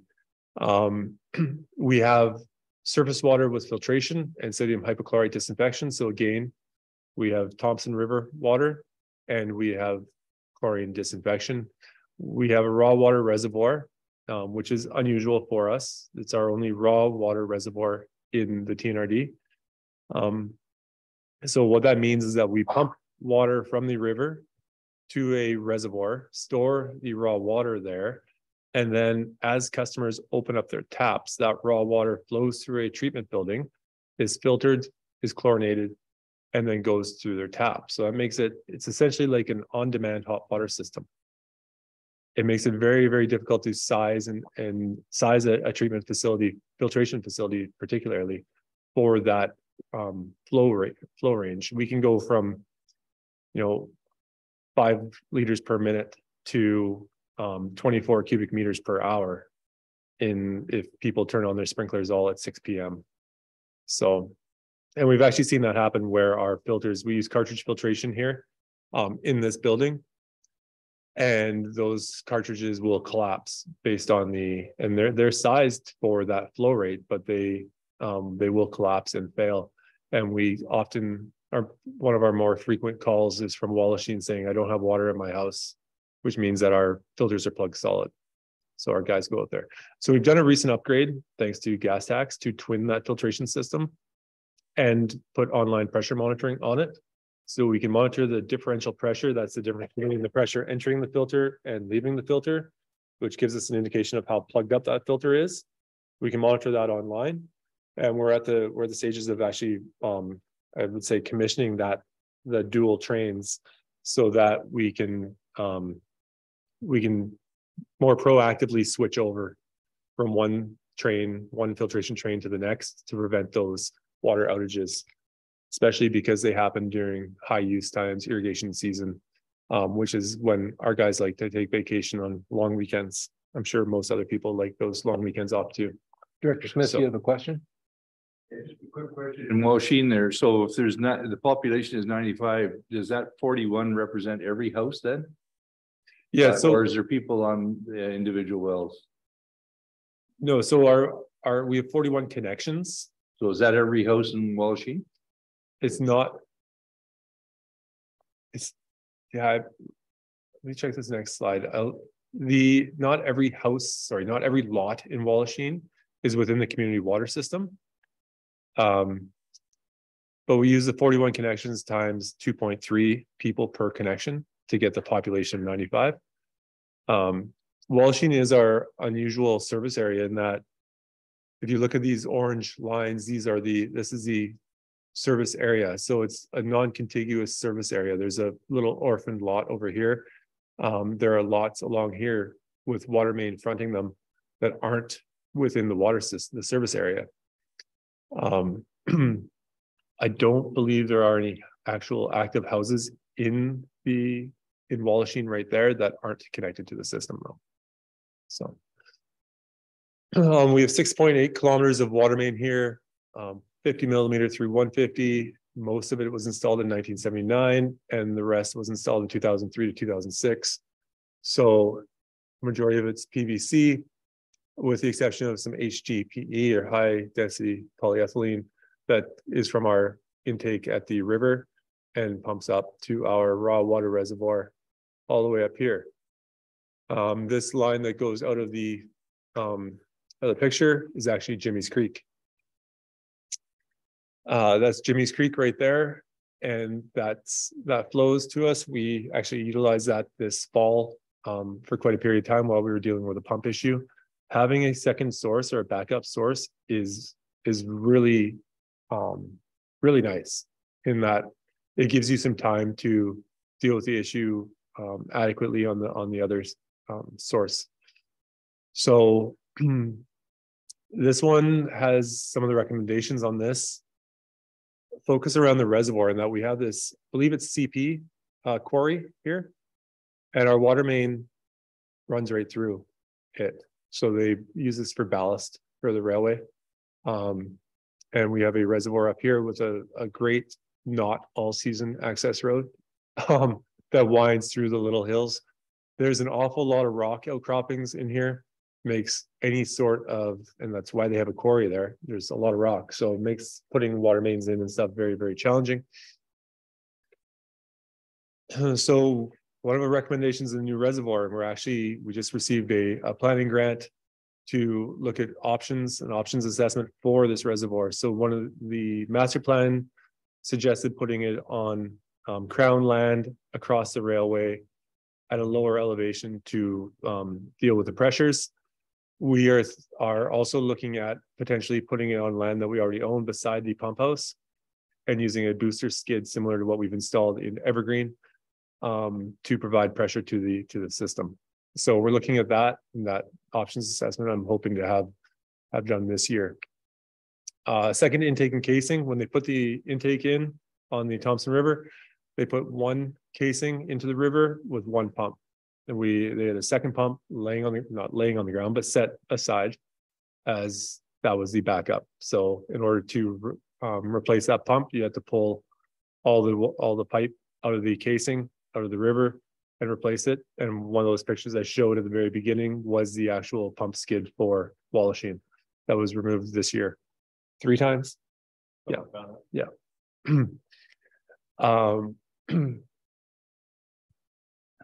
Water main looping. This would open up some more basically service more lots. This is more of an idea for it'd be paid for by development.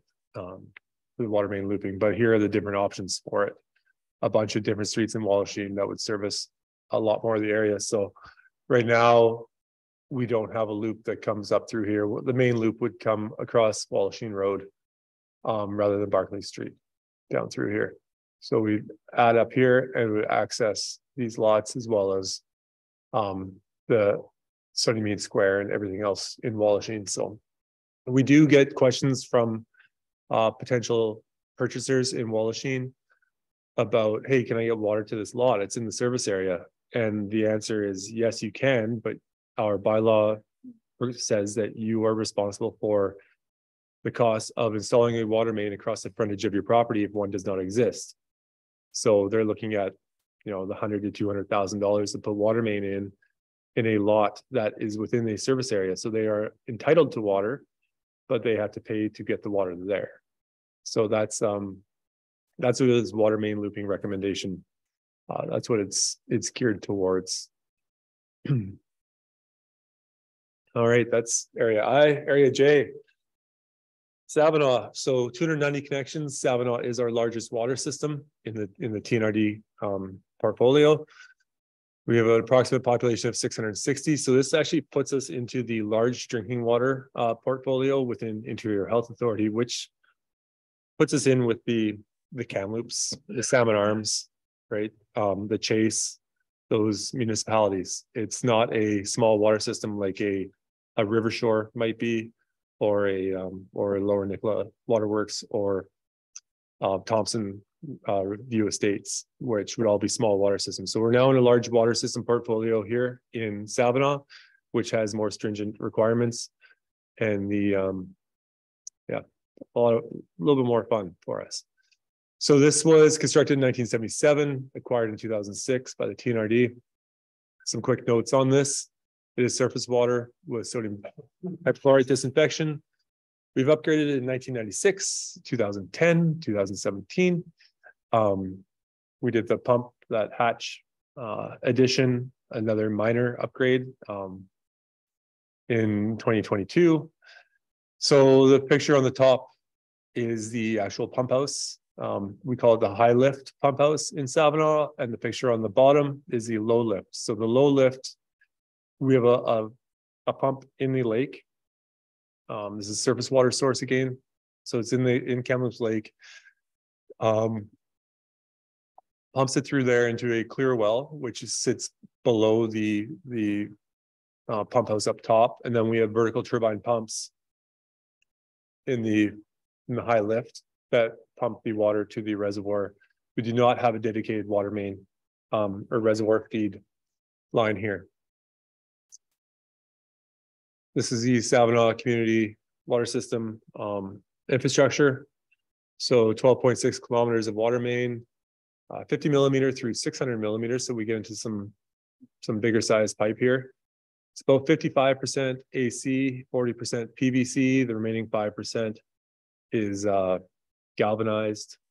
That stuff is pretty nasty after being installed in the 70s. And we have some ductile and some HDPE as well in here. So we have a reservoir upgrade. We've upgraded the intake, and we've upgraded the contact chamber there. So our disinfection is adequate. However, we still lack filtration. We don't meet 43210. So the recommendations here, again, reduce leakage and capture consumption. Pretty common theme for all of our water systems.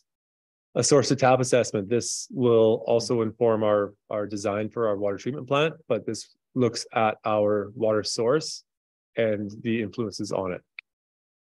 A filtration system. We did complete a preliminary design for a filtration system, and we did this solely through basically deferring maintenance on our water system to save up enough money, $75,000, to do a preliminary design on a water treatment plant. It's a shelf-ready project. In 2021, I believe that was completed, and the price tag was $9.3 to $9.5 million for a water treatment facility in Savinaw. So in Vavenby, we have a $5 million plant. In Savinaw, we have a $10 to $12 million plant now. We're looking for grant programs that will accommodate those. So we look at things like, what's the overall allowance for that grant program? Is it a $100 million intake, or is it a $300 million intake? It will influence which one we recommend for moving forward. So yeah, And just to add to that, something to keep in mind, and later on, Tyrone will talk about the financial status of these systems. But some of these systems, we've already gone to the communities for approved borrowing for capital infrastructure. So Savinaw is one of them where they're already paying parcel tax to pay off the amount of money we borrowed for the reservoir upgrade. So when we're talking about a filtration plant, for example, and looking for a grant, often grants require funding. You know, they may be an 80% grant and 20% needs to be funded by the area. But in this case, then that 20% would be over and above what they're already contributing towards what's already borrowed for the reservoir.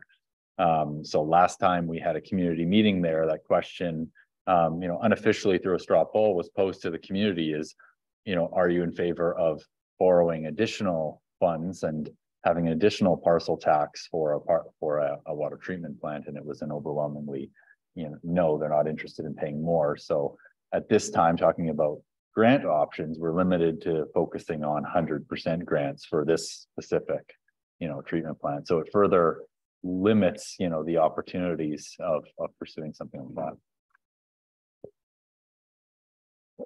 So the good news is we have a shelf-ready project. If a grant program opens up that is suitable for this, we can dust it off with our consultant, update our estimates, and then apply. So we are making progress on some of these recommendations, but there's only so much we can do with the funding we have at this point. Looping within the community core, this would replace some of the aging infrastructure that we have. We did apply for a grant for this and were declined. And that looping within the community core plus some other piping work was a price tag of about $3.5 million we asked for, was not approved. So also some West End redundancy right now in Savinaw, the West End, we have a single water main servicing everything to basically Vavasor Road. Yeah, so that can present some issues. These are some of the West Savinaw. Karen, I just have a question on this system. There's I think it's called the Watson subdivision in Savinaw. And has there been any discussions with the developer? And would that impact anything like looping or contribution towards things? So the Watson Drive is part of the community water system at this point. Yeah, I'm not aware of any other development there. Apparently, there's half the subdivision has been built. There's the other half that hasn't been built. So I don't know where the pipes go, but it seems reasonable that a conversation with the developer on what would be required and what participation in the system might be useful.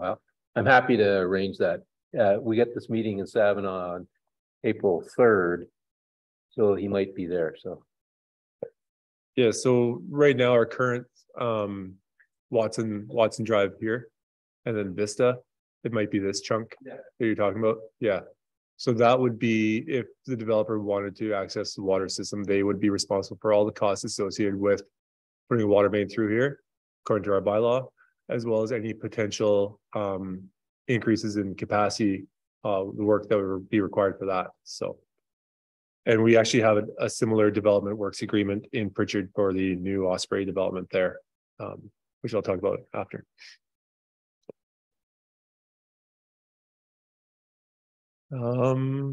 West End redundancy. This is actually the water main upgrade that we applied for. Some of the work there, showing the high water mark, 200-year floodplain levels and everything else in here, and where our water mains currently run. So it'd be bringing them down this way, looping them here. Right now in Savinaw, we have quite a few water mains that run in these little alleys, and there's always encroachment on these right-of-ways or these alleyways.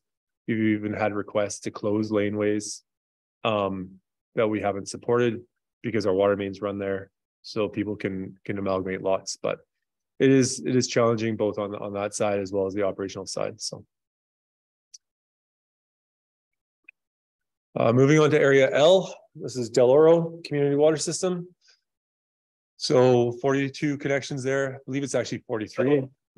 We have a population of approximately 97, constructed in 1972, acquired by the TNRD in 2001.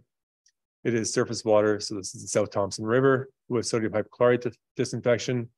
There's large parcel sizes here and significant irrigation use, which you guys, which I'll show a little bit later on. But here, this is on Whitner Road, this intake.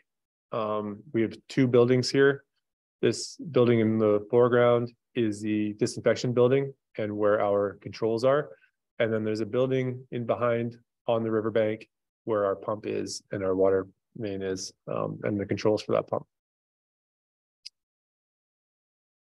So this shows our Whitner Road intake and pump station. And then we cross the highway and the railway tracks and service the Del Oro community on the south side of the Trans-Canada Highway. So it's a dedicated water main to the reservoir, and then it's fed from the reservoir back down to the community with basically two branches.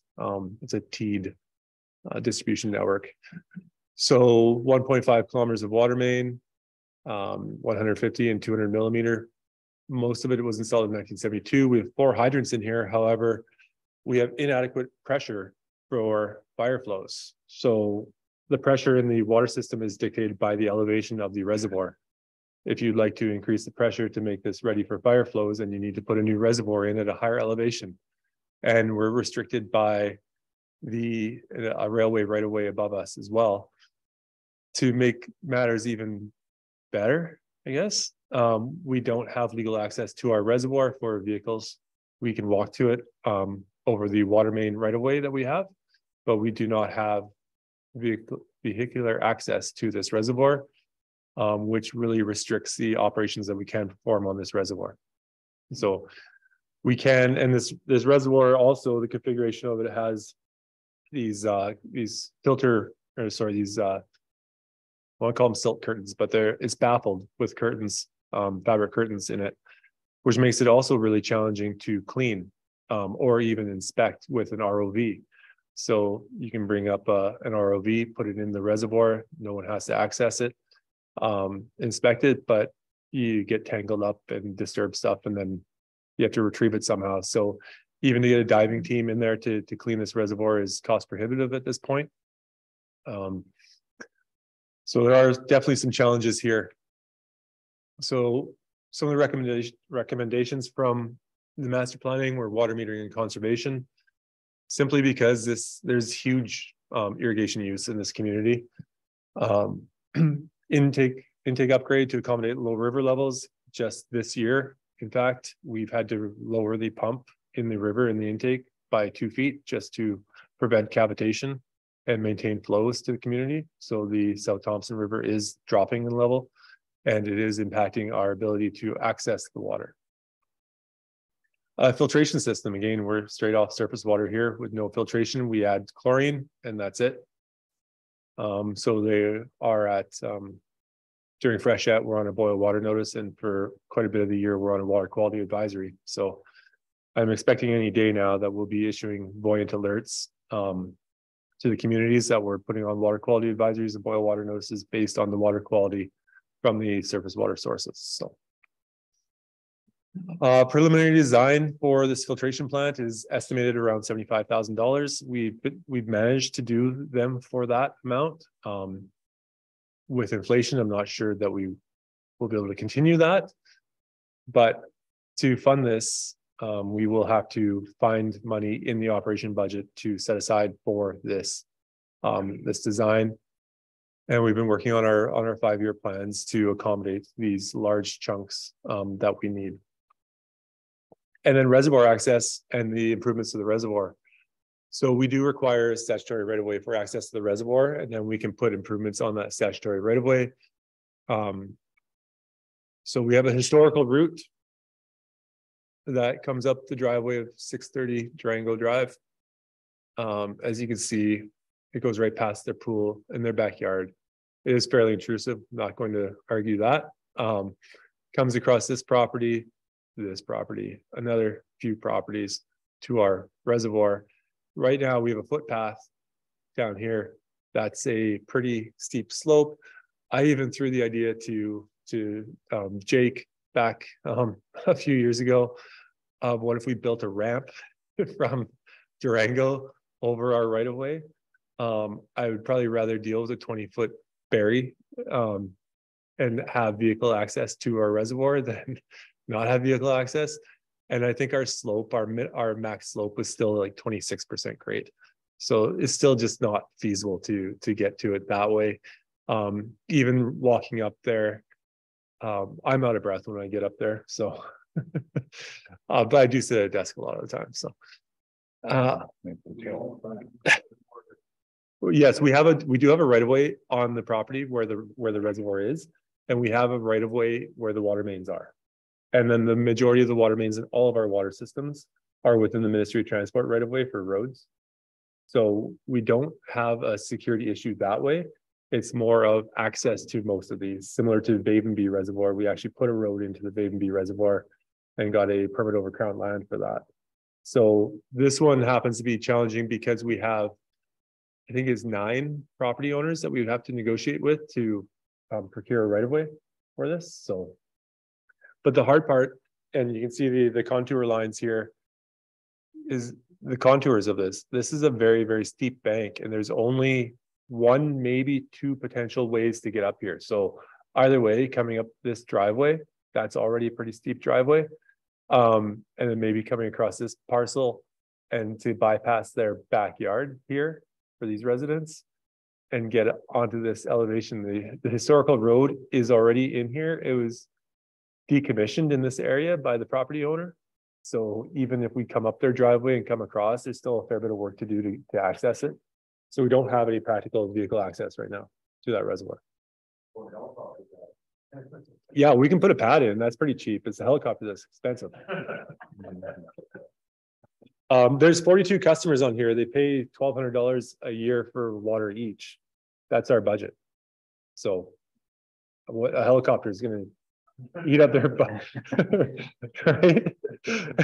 No, I know, but like 42 hours for the helicopter time. Yeah. That's about it. Yeah. So we have a week's worth of work, then we'll shut the water off.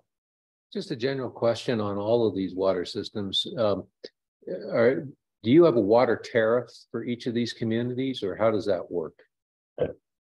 Yeah, so we have a bylaw. I believe it's bylaw number 2757 for the rates for all the water systems. So if we're trying to organize access and there's a cost associated with that, it falls back on the community through the tariff?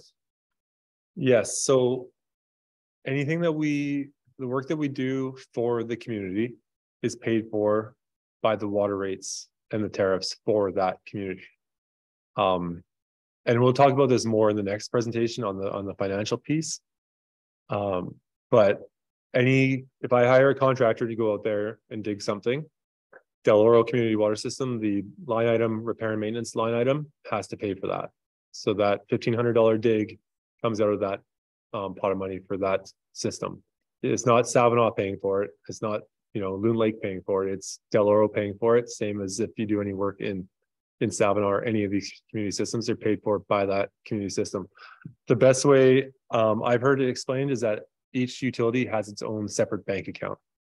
So the money goes into that bank account, and I don't take money out of your bank account. You don't take it out of mine. So that's the most simplistic explanation of the funding here. So anyway, so we have some work to do. This isn't the only right of way that we have, our access issue we have in the TNRD. Moving on to Area O, Maple Mission Community Water System. This is a very small system, 24 connections, about 55 people, very large parcels as well, has a single well, constructed in 1996, so it's fairly new, and we acquired this in 2005. We have a single well source here, which is always redundancy is king in utilities. When one thing fails, you turn it off and then turn the other one back on and go and fix the other one when you have the time. The faster you try and do stuff, the more expensive it is too. So This is groundwater with chlorine disinfection. So this is another system that almost meets our conditions on permit. We do have a GARP assessment to complete and some other stuff. So we have 2.9 kilometers of water main, 150 millimeter PVC since 1996. We have one hydrant here, 4 standpipes, 1 pressure reducing valve. So we do have quite an elevation change between the reservoir and the very last service. There's a pressure reducing valve in the system to reduce that pressure below 90 PSI to service the homes down below. Our PRV has failed. It does need to be serviced. We need to complete a confined space assessment of this small little manhole in order to get in there. We have a procedure to go in there and adjust the piloting and maintain the piloting. So the small valves of this large control valve. The issue we have is that with work safe regulation changes and confined spaces, we don't have the ability to double block and bleed this space. So we can't safely access it and remove that 4-inch PRV because of the threat of the danger of flooding that space and trapping a person. So we need to come up with a solution for that. And that also costs money. It's on our list of things to do, which you'll probably hear from me a lot. We have a lot of competing priorities in these systems. So some of the recommendations here were water metering and conservation. That's complete a hydrogeologic study. This would be to explore for another well, another water source, new production well. So the current well was installed in 1996 and has been in production since. That's nearing the end of its life. So do we put money towards fixing a PRV, or do we put money towards a hydrogeologic study to find another source here? Those are the kind of choices we have to make on the operations side and where the funding goes to. Reservoir improvements, we've had issues with the reservoir icing up and our level sensors don't read through ice. And the ice doesn't move when when the water level drops, the ice stays there. So it looks like our reservoir level is the same, which we haven't run out of water. But it's just another operational consideration for our staff is to deal with ice in a reservoir. Moving on to Black Pines, Area P, this is the bulk of the presentation coming up. So Black Pines, now we get into some more of our significant capital projects are occurring in Area P. So I'll be a little bit quicker on these ones. We have 42 connections in Black Pines. This was constructed in 1975, acquired by the TNRD in 1995. Currently, we have our source right there in the North Thompson River. This source is slowly being cut off by a gravel or sandbar that's being deposited. And we have the other thing that we have in Black Pines is we have large parcel sizes and varying use. So we do have hobby farms out there, and then we have single residential family properties out there. So it's a mixed community that way. So we have 2.5 kilometers of water main, mostly PVC, installed in 1996, 7 hydrants, 5 standpipes. We have our reservoir. The center picture is our solar power system that we put up at the reservoir to power the radio that communicates the levels. The picture on the top right was from this November, I think right November 10th, when we had the instant freeze up. It actually froze our pump in the intake and we lost our water to Black Pines. We put a water temporary pump down that bank, heat traced it and tied it into the water system and are still operating on that right now. We've been out there 4 times to thaw it out. Every time we get something that drops below about -12 and a wind, when this is exposed, even with the heat trace and the insulation, it still freezes up. Yeah, we've pretty much narrowed it down to where the brass couplings we've used, because we had 100-foot rolls of 2-inch muni tubing that we put down here, and we needed 3 of those rolls to get it down there. So each of those brass couplings, when they're exposed to the low temperatures, tend to freeze the water right there. So that's been some operational fun for us. Yeah. But what we are doing is we're putting a new water source in for Black Pines. So this is quite the historical project here. We were successful in getting a grant back in 2015 for a new intake for Black Pines.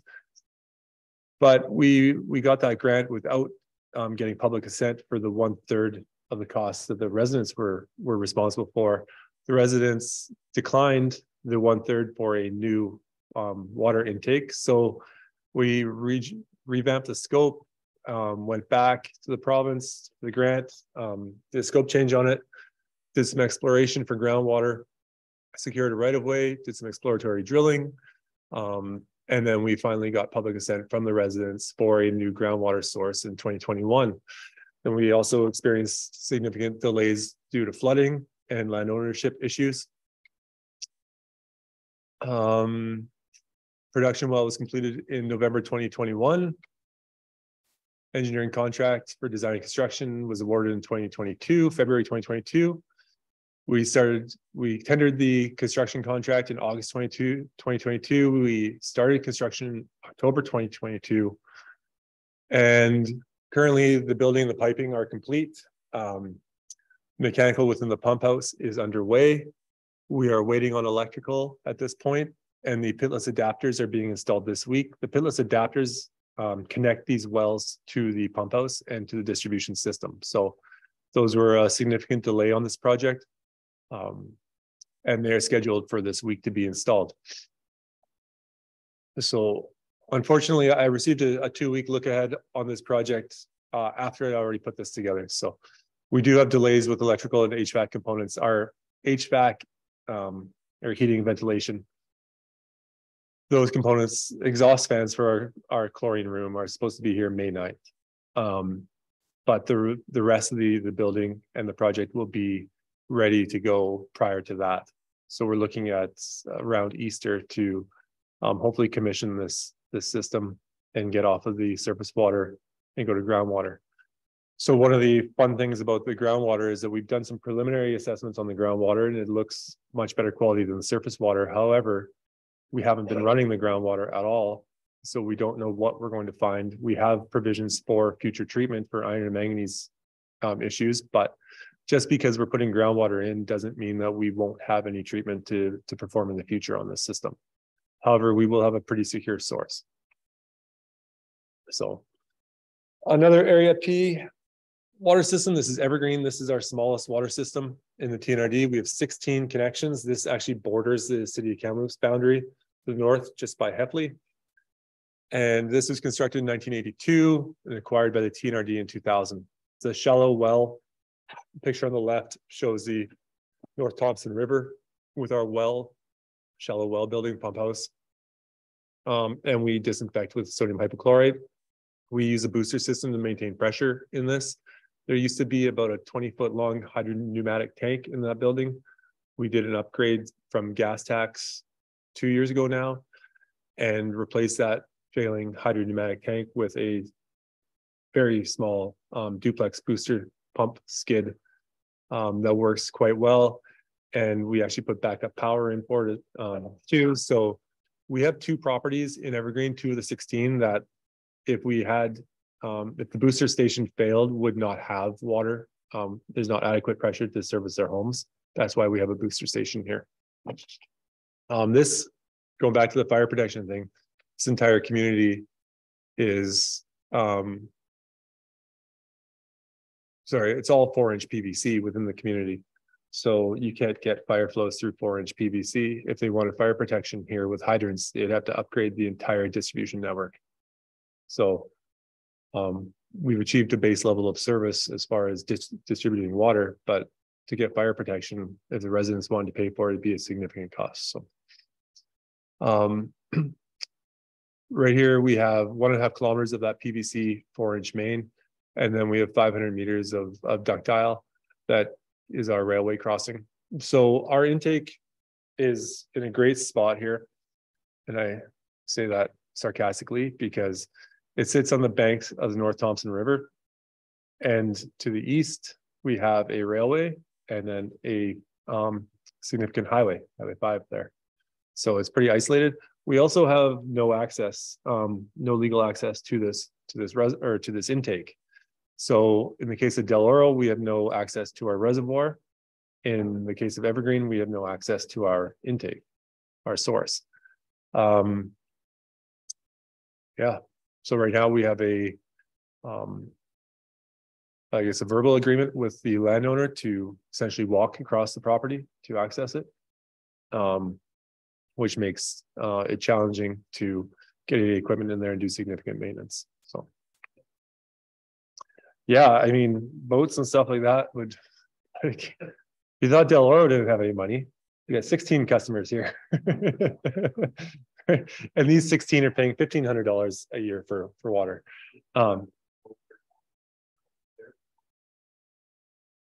That property is, yes.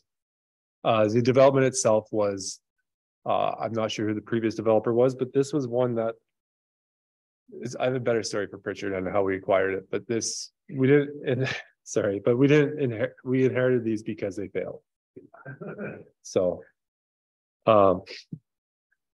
yeah. Does the property owner, where you don't have the easement, is he a customer as well? No, he's not. So he doesn't need this system. That's the issue. That's correct.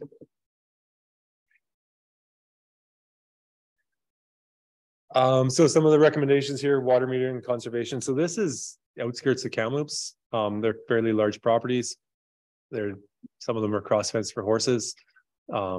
There's some awfully nice properties up there. Everyone likes to keep stuff green. And they're all, especially now, focused on fire smarting their properties and keeping things from basically burning. So water metering and conservation is important there, especially with our lack of access for a source.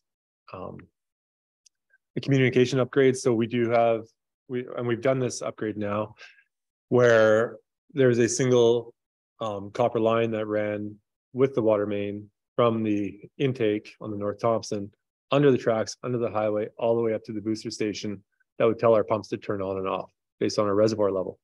So we've actually put in a couple of cellular modems that now do the communication. We have the copper line as a backup, still functions. But in my previous experience, you can put 6 pairs of lines in the ground and you'll end up with 2, or 1 pair after 20 years. So they do fail, they do break. So we've done that communication upgrade, so we don't have to walk across the property and manually turn the pump on to put water there. So again, that was a gas tax funded upgrade that went with the booster station. Water source, so we need to secure access to our existing intake or explore for a potential well within the existing service area. There is a customer in our service area that does have a decent well with good production. And so there is potential for that. However, exploring for groundwater is expensive, and you might drill a dry hole and basically pour all your money down there, never to be seen again. So it's a risky endeavor, especially with the limited funding that we operate with here. The treatment is totally source dependent. So if we can secure access to our intake, then we're treating water from the North Thompson essentially. It's slightly influenced by the North Thompsons and often supplemented in August by the North Thompson. If we drill for groundwater, then we don't know what type of water we're going to have to treat. So there was no actual dollar figure put towards treatment for that because it is solely source dependent. All right, moving on to Pritchard. So we have 169 connections in Pritchard with a population of 375. The connections have actually increased because we had a development works agreement with this property on the east. This is now developed first and second phase, I believe. That's what we call the Osprey development. And they are serviced as well. That's a single service for that development. It is a strata. So our responsibility ends at the property line. We have a 6-inch meter on that property that also allows for fire flows if we can achieve those in the future. So some of the history of Pritchard is developer built in 1971 and 72. It operated under a CPCN, which is a certificate of public convenience and necessity. until 1993, when it was taken over by the province. Management by the province occurred due to failure by the utility to establish and maintain a maintenance reserve fund. In 1999, the province made representation to the TNRD to have the TNRD take it over, and the TNRD accepted it because we took on, or because we already had a sanitary sewer system in the same area. So not only do we have a water system servicing Pritchard, we also have a sanitary sewer system servicing Pritchard. So this is the typical example of what happens with these water systems and how we end up acquiring them. I know I wrote acquired these systems, but they're essentially given to us, like Jamie mentioned, for $1. And we probably overpaid. So, but you know, like when we take over these things in 1999, we didn't have the 43210 objectives at that time either. So now we have regulations that change and put increased requirements on us as the purveyor and owner of these. So that's how do we manage that? And it went to the province because they couldn't establish a maintenance reserve fund, which tells you that they already couldn't pay to put money away to replace the water mains and the infrastructure they had at that time. Getting to the point where we build a water treatment plant here to establish a reserve fund to cover both the distribution and the treatment facility is also going to be a challenge for these 169 customers, 170 if you include Osprey.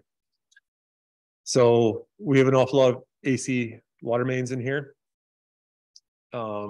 And we have very corrosive soils in Pritchard. So I don't think I put any of the pictures on here, but I've done them at previous operational updates. We just show some of the fittings and they're just great big clumps of rust and deteriorated and gone. We've seen them where on the dual or the single strap saddle, the strap has just disappeared. The corrosive soils. So we did put some hydrants in here, did an upgrade through gas tax again, and replace the 4 blow-offs or standpipes in the system with 4 hydrants at the ends. They allow for better flushing. We put cathodic protection on those because of the soils and the corrosive soils. Getting to the point where I can't say a lot of these words anymore.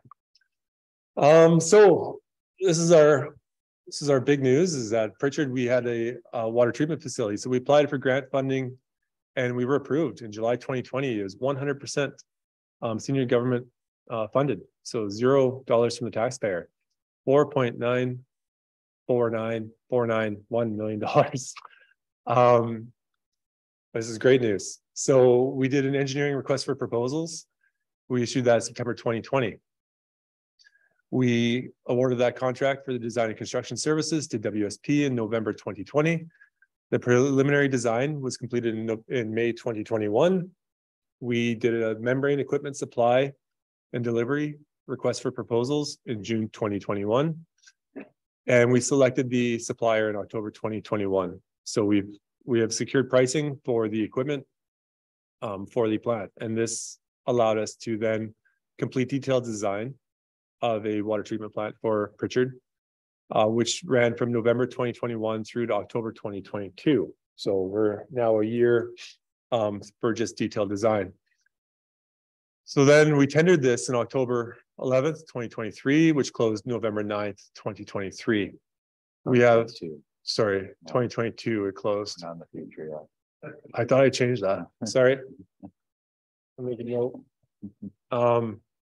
Sorry, in 2022, we tendered and we had $4.28 million left available for construction. Our tender results: low bid, water plant only, $5.1 million. Low bid for the water plant and intake. We had 2 different intake options, ranged between $5.3 and $6.4 million. And our tender results for all the work that we wanted to do was ranged between 6.4 and 7.3 million, depending on which intake option we went with. Our tender prices came in $2.1 million to $3 million higher than available funding. We don't have any more funding. So why did we tender this? Our engineer's opinion of probable cost on October 5th, 2022, which is a Class A estimate from our engineer, was $4.385 million, which is about $105,000 more than what we had, which we can probably find. So we tendered it based on believing that it was going to be a $4.3 million project, and it came in $2.1 to $3 million higher than what it was. So what's next? We're reviewing the feasibility of continuing with this project. What can we cut from it? What can we do with it to put some sort of, to make use of this 100% grant fund that we received? So this is a this was July 2020 until now that this all happened. And yeah, it was just, I don't know, trying to figure out what exactly happened. I'll let Jamie elaborate. Yeah, I guess just to add to that, when he said we're reviewing it, we are reviewing it with a different engineering team, because there was obviously some issues that are obvious in the story now that you tell that we show it, and to its full extent. But at the time, we were expecting that we could have confidence in that estimate, and obviously it is off. So we're having a second opinion to review and try to give us the answer of what went sideways. Why was this so off? Director Smith? Sure.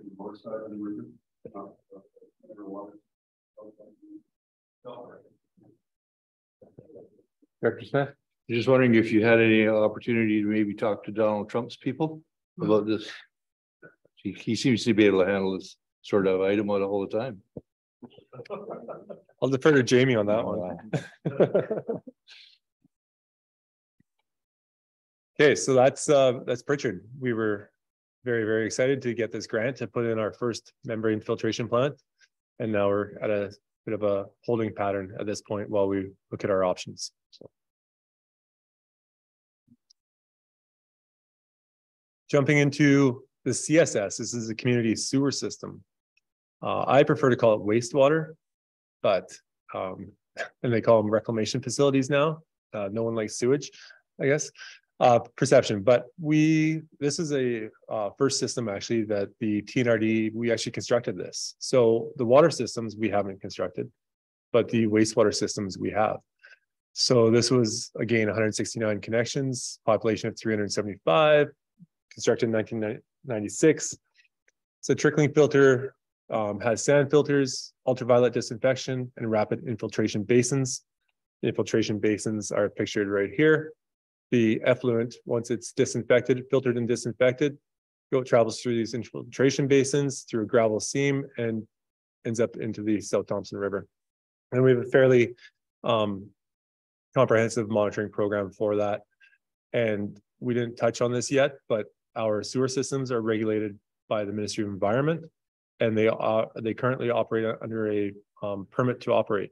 So there's a new municipal wastewater regulation. However, our systems predate that, and we still use the permit to operate. So, which outlines all the requirements for us for monitoring, for effluent quality, for operations, and what's allowed to be put in that place. So, just a question: any evidence of leakage through test monitoring wells between the river and the infiltration? So the infiltration basins are designed to actually convey the wastewater to the river. So once it's treated, yeah. So it's treated in the plant. Just a couple more quick details, and I'll show you some more pictures of the stuff. But we have 2.8 kilometers of gravity sewer mains in here, 35 manholes, 1 lift station. Basically everything in Pritchard gravity flows to a lift station here that gets pumped up to the wastewater treatment plant. And the development works agreement put a sewer main as well in here that gravities back to the pump station, which then goes back into the wastewater plant. So we added headworks to the process, to the wastewater plant. We replaced the UV disinfection system. So the original UV disinfection system is really challenging to get parts for. A new UV system was put in. The control panel for that UV system was inadequate and failed. So one of the gas tax projects we did in 2019, we completed this, was to build a new control panel. That UV system works great now. One of the cool things we put on here, because this is on the plant floor, and exposed to all the sewer gases and everything else, and a highly corrosive environment. We actually have a little air conditioning unit on here to condition the air within that control panel. So it's much better product now. And then rapid infiltration basin repairs. So our issue wasn't so much getting, water to, our issue was not being able to get the treated wastewater to the river. As you can see here, there have been multiple attempts at this issue, but our RI basin right here has a gravel seam below it that's supposed to get to the river. That where it daylights or exits in the river, it gets silted up, and we don't have enough hydraulic force to overcome that silt and push that water through. So those actually become ponds. They're not supposed to be ponds. After a few different projects to fix this issue, originally it was thought that the road was the blockage. Repair was done to open up that. Okay, turns out it's not the road. What's next? Look at a few other things. So the latest one we did and completed, and this was another gas tax project, was to put an additional layer riprap here. So take this gravel seam that follows the contours of the riverbank, tie into that, bring it out, daylight it right in this area on the river, in the riparian area, rehabilitate the riparian area, and then if this river discharge point gets plugged up and won't transport the wastewater, then it will daylight through there. And it's received a couple phone calls last summer from residents wondering where all the water went, because now the ducks have nowhere to swim. Said back in 1997, it looks like what it did then. So it's supposed to be dry, and it worked. This is the process of the wastewater treatment plant. We have the River Road lift station on the left. We have our headworks unit. Then we have 3 settling tanks. And we have a trickling filter. This trickling filter, we have multiple pumps that pass the wastewater over top of this trickling filter. The treatment occurs there. And then we add some chemicals to remove phosphorus. We use a clarifier to settle out the solids. Liquids go out to a sand filter. More solids get removed. Then the liquids minus the solids go through UV and out to the RI basins. The solids are then passed back into one of the settling tanks and essentially recirculated through the system until they're removed by a vacuum truck or a septic truck. So one of our projects we're doing right now, this thing was built in 1996. We have some significant corrosion issues. It is at the end of its life, but we're looking at the feasibility of rehabilitating the existing system or upgrading the process. So this is a picture of the existing containment unit on the trickling filter. It's white in most of the places, but not all. And there are places where you can just poke your finger through that sheeting. That's designed to contain the wastewater and the multimedia that's in there, prevent splashing and whatnot. What's happening right now is that the wastewater is making its way through it, splashing, causing condensation issues and corrosion issues within the plant. So one of the options we're looking at is convert the primary tank into an equalization tank, remove the trickling filter and replace it with submerged membranes in that same tankage there. We have an awful lot of tankage in this system. And then adding membranes would eliminate the clarifier and the sand filters. Sand filters are an issue for us. Every 2 years, we are rehabilitating them, both the under drain and replacing the media. And so this is a feasibility study that we're doing right now on this to see where we're going to end up. We've been unable to, this system hasn't met permit 12 months of the year for probably a decade. So it's only and Ministry of Environment would like to see us moving forward on with some plans and some solutions. And this is why we are pursuing these assessments here. So. And then Paul Lake. So Paul Lake was established, in 1994, 110 connections, 2.5 kilometers of gravity mains, just under 1 kilometer of pressure mains, 1 lift station. So this services the south side of Paul Lake. And all these homes are built on steep ground. with and not very suitable for septic systems. So the community wastewater system was created and installed. It's the picture on the right there shows our lift station that pumps all the wastewater collected to the wastewater treatment plant, which is pictured on the left. That's the guts of the plant, the RBC. The other interesting thing about this system is that all these properties had septic systems previous to the community system going in. So what was done was that the effluent from the septic tanks is now put into the sewer mains. That allowed them to put in 4-inch sewer mains instead of 8-inch, 4 and 6-inch sewer mains instead of 8s that you normally see in a gravity system, simply because the solids are retained in the septic tanks. And as part of the servicing agreement, the TNRD is responsible for removing the solids from the septic tanks for each individual homeowner. And we do that on the recommendation was 5 to 8 year rotation. So we've switched from doing all of them every 5 years to doing about a quarter of them every year, and then getting the stragglers on year 5. What's also driven that change is that hauling costs have more than tripled in the last 3 years. So the sludge that we haul is hauled to the city of Kamloops, and the city of Kamloops increased their tipping fees to the point where we used to be able to haul all of these for about $18,000 to $20,000, and now we spend $9,000 a year for 20 tanks. So yeah, those are some of the the issues that we are running into as far as budgeting and finances go on these. So some of the recommendations were to get a spare RBC for redundancy. So these aren't this rotating biological contactor, which is covered in boat wrap to protect it from UV, is currently sitting on stands adjacent to the existing RBC. These aren't off-the-shelf products. That was a 6-month delivery. So we purchased one of those through our gas tax again, and now it's sitting there waiting for to replace the existing RBC. RBCs don't slowly fail. They can have catastrophic failures where the shaft holding the media just breaks, and then your whole thing is in the tank. You have to fish it out, put a new system in, and go. So if that happened, we'd be bypassing our treatment system. We'd be in contravention of our permit to operate, and we'd most likely foul up our disposal field, which is basically non-repairable. You're plugging up all the pores in the ground. You'd have to go and put a whole new disposal field in, which is not good. Washroom building and water supply. So this was a satellite system that was never, it wasn't, I guess, accommodated during the design and construction of it to put any facilities at this location. And with requirements now, you have to have facilities.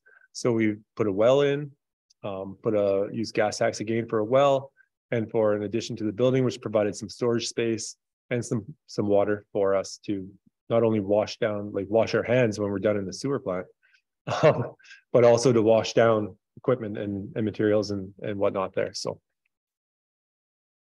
duplex filtration. So we have an RBC to a clarifier, and then it goes through a sand filter. So the redundancy again, put a second filtration system in, and then increase our equalization sludge storage capacity, which we've worked on. It's kind of a band-aid, but equalization through a lift station upgrade, which was our part of our control system upgrade.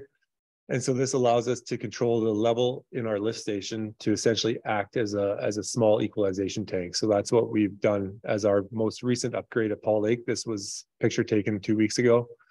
New pump going in with a new level sensor showing there. So that was it for our overview of our community water and sewer systems. Maybe we'll stop here. What does the timing look like? You can get through the water meters and the financial profit. Yes, so we know there's probably a lot of questions here, so we could just pause for a minute. We do have a section we wanted to update around water meters, and then also section 5.3 in the agenda is the financial status of TNRD utility systems. So I think both of those are important updates that should have a decent amount of time allocated to them. And there's also, I'm assuming, questions about Tyron's presentation we just had. So and I'll put it to the chair to think about how we want to deal with this. We could consider calling an additional meeting sometime this spring to deal with section 5.3 on the agenda. That's a very important piece that needs to be discussed in detail. Does it make sense to directors to hear the balance of the presentation and then schedule another meeting? Like, how long do you think it'll take to go through the remaining sections? The water meter piece will be 15 minutes. Okay. And what do the directors think about scheduling another meeting or digesting all of this stuff?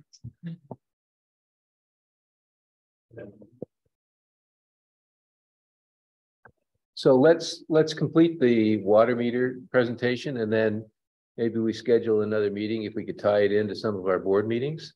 It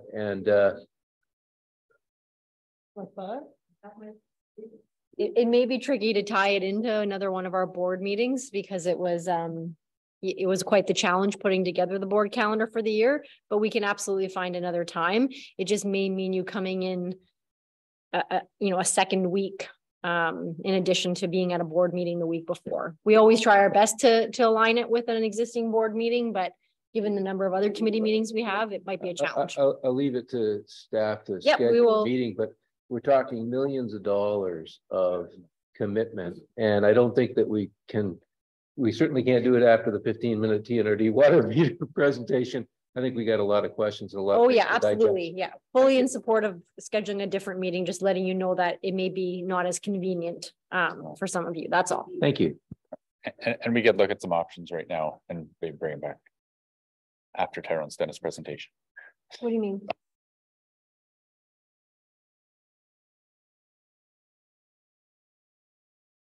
Okay. All right. So TNRD water meters. In 2018, we received a UBCM grant of $3.4 million for metering all of our community water systems. The initial plan was for 68% of the meters to be installed at the property line. That means that we put them in meter pits rather than in the house. And this allows us to capture the water that any leakage that's between the basically the custody point. So the TNRD is responsible for water up to the property line. Once the service lines within the private property are responsibility of the homeowner. So we looked at trying to get about 2/3 at the property line. The goals of this project, these weren't all of them, but these were the main ones: leak reduction, equitable billing, and water conservation. Public meetings were held with each community prior to the installation. The strategy was adjusted due to the pandemic, so we had to put a pause on in-house meter installs. People weren't crazy about us coming inside to install water meters when they weren't allowed to go outside because of COVID. So as of April 2022, all 1,050 meters were installed in the TNRD. Our final ratio is 83% at property line and 17% in house. So I think we did fairly well to capture the majority of the water at the property line. And it really helps with identifying the leakage. So, which is this next one. So this is Blue River. It's an example of some of the benefits, these next three little graphs I'm just going to show you. In Blue River, we had our average day was 800 cubic meters of water for a population of around 200 people. That meant our reservoir, this is where it impacts the rest of the operations. Our reservoir storage was down to about 10 hours at best. So if the power goes out, you wait for hydro to say, oh, it's gonna be a 4-hour fix, and you don't start going up there with a generator already. By the time hydro extends it to an 8-hour outage, you're not there in time, you run out of water, which happened to us. It's a tough decision to make whether to send that generator or not. It's a significant cost, or was before we purchased one, to send a contractor and everything up there to go install one just to get turned around. The first time we did it, we got turned around a little before power was back on. Second time we did it, we got there 7 hours after the water ran out. So those are some of the operational decisions we have to make that we also get to wear. So, but the point of this, our water meters were installed at the end of March 2021 in Blue River. Right away, we noticed our leaks, found a significant leak, started reducing them and fixing them. And in that period of time of 3 months, we took our our daily flows from 800 cubic meters down to about 230 cubic meters a day, which then gives us about 40 hours, almost 40 hours of storage in our reservoir. That gives us more time to make those decisions on whether to send a generator up there or not, and what actions to take. So that was huge. In Vavenby, this is an example of individual leaks and kind of our philosophy on addressing them. So the black line shows the system flow. So 250 to 280 cubic meters a day in Vavenby. This is a 10-day period. We had two major leaks. Leak number 1 in blue, leak number 2 in orange. The yellow is a sum of all the other leaks that we can see on these water meters. So we addressed those 2 leaks, left the rest of them, which are small, 40 liters an hour kind of thing. And we took our average down to about 85 cubic meters per day, and we're still at that. So we've made significant progress in Vavenby as well, which also allows us to size a water treatment plant appropriately when we know that we're not putting all of our water right back into the ground. We use Del Oro last as our consumption. This was an example of, this was actually somewhat surprising to me. We had assumed leakage in the 25 to 50% range for most of our systems. Del Oro, the gray line is what we pump through the system and meter through the system. And the blue line is what goes through every customer's meter. Now, when you pump the water to a reservoir, you don't necessarily, like, it's hard to get a perfect match. So if you look at the red line, that's our public leakage, and the axis on the right, 0. We're actually running around 0.9 to 1% public side leakage in Del Oro. It's a very, very, what we call a very tight system. So that was really cool to see that with the water meters. That's the kind of information it shows us there. So then once those meters are in and we start as the operations group, we get to deal with the public side leaks, try and reduce our what we call non-revenue water, because we don't sell any water that goes right back into the ground, not through a meter, isn't paid for, non-revenue. It's a waste of resources.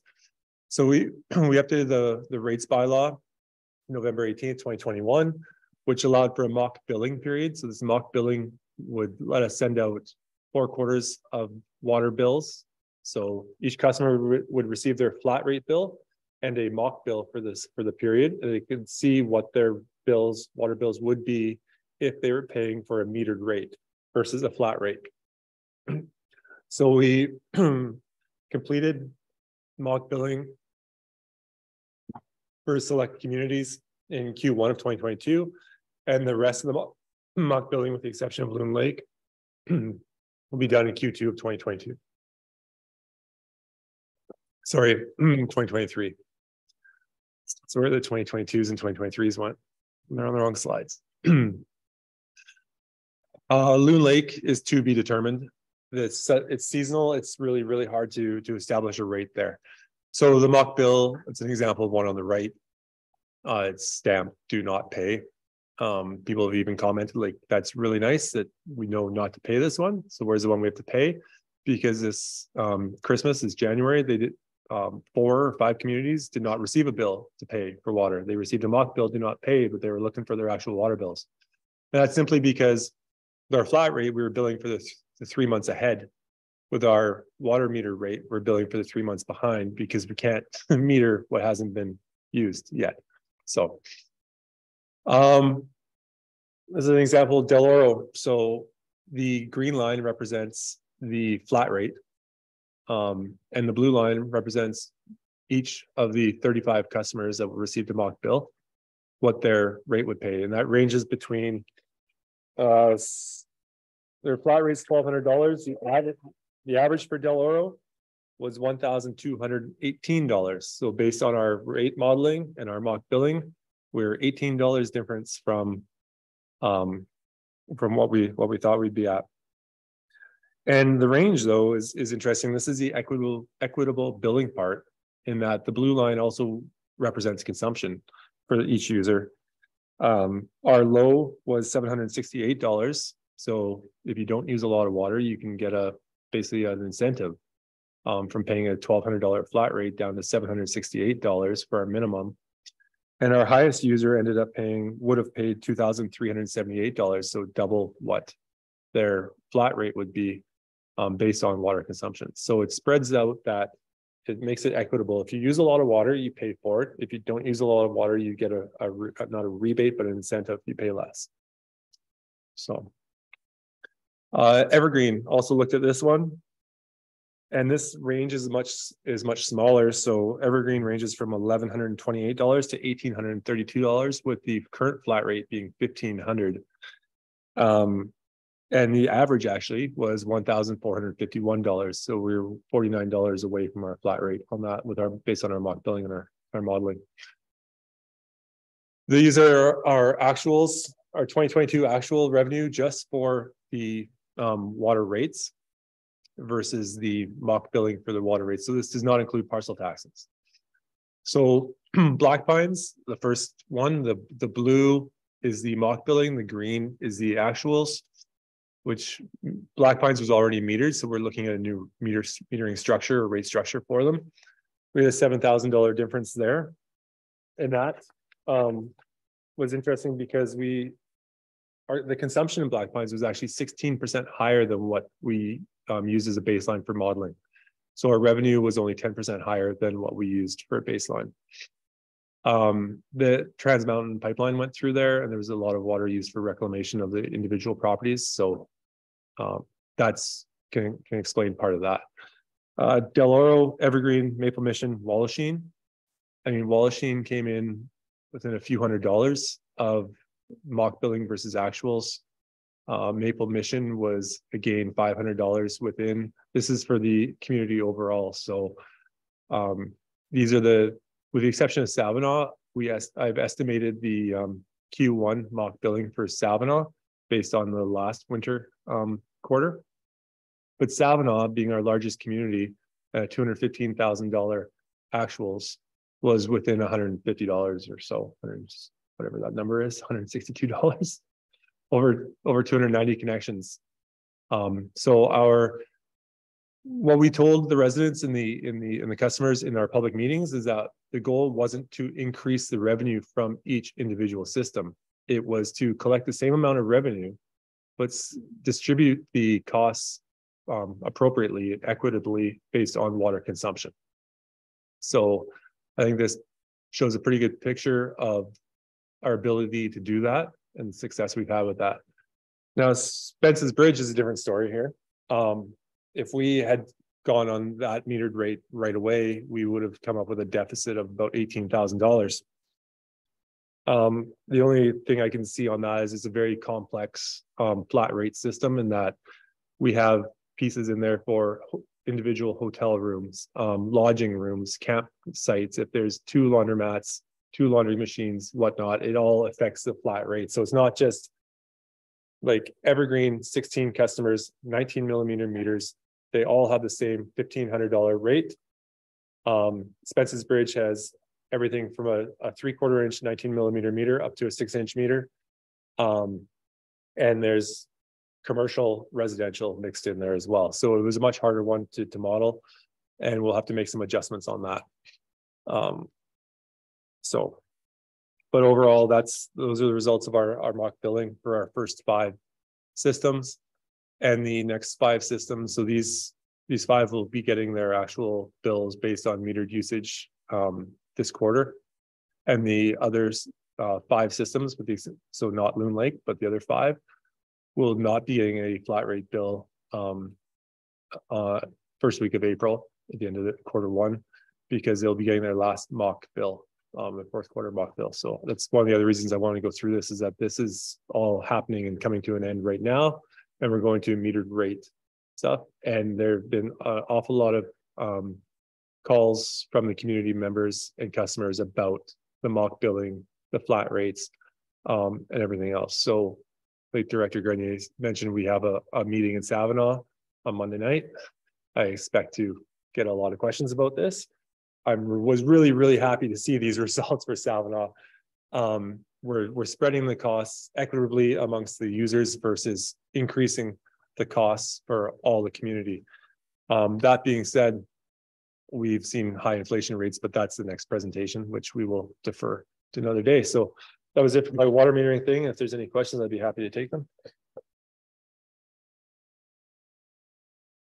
I think given the time, do any of the directors have any anything that they want to see discussed at the upcoming meeting, or any information that we want to have as directors on our systems so that we can be prepared for that meeting that's going to get scheduled? What's your thoughts? Director Houghton? Like with all the different systems that we have in all our different areas and the different sources of funding we may not or may not have, are we going to kind of prorate where we spend our money that we have available to us to the systems of most need versus most want? Or, you know, because we might have a system in this area that's old and failing, needs this, and this one over here can get by for a while. And I'm just curious how we're going to spread the wealth around and into the different areas and the different systems that need it the most.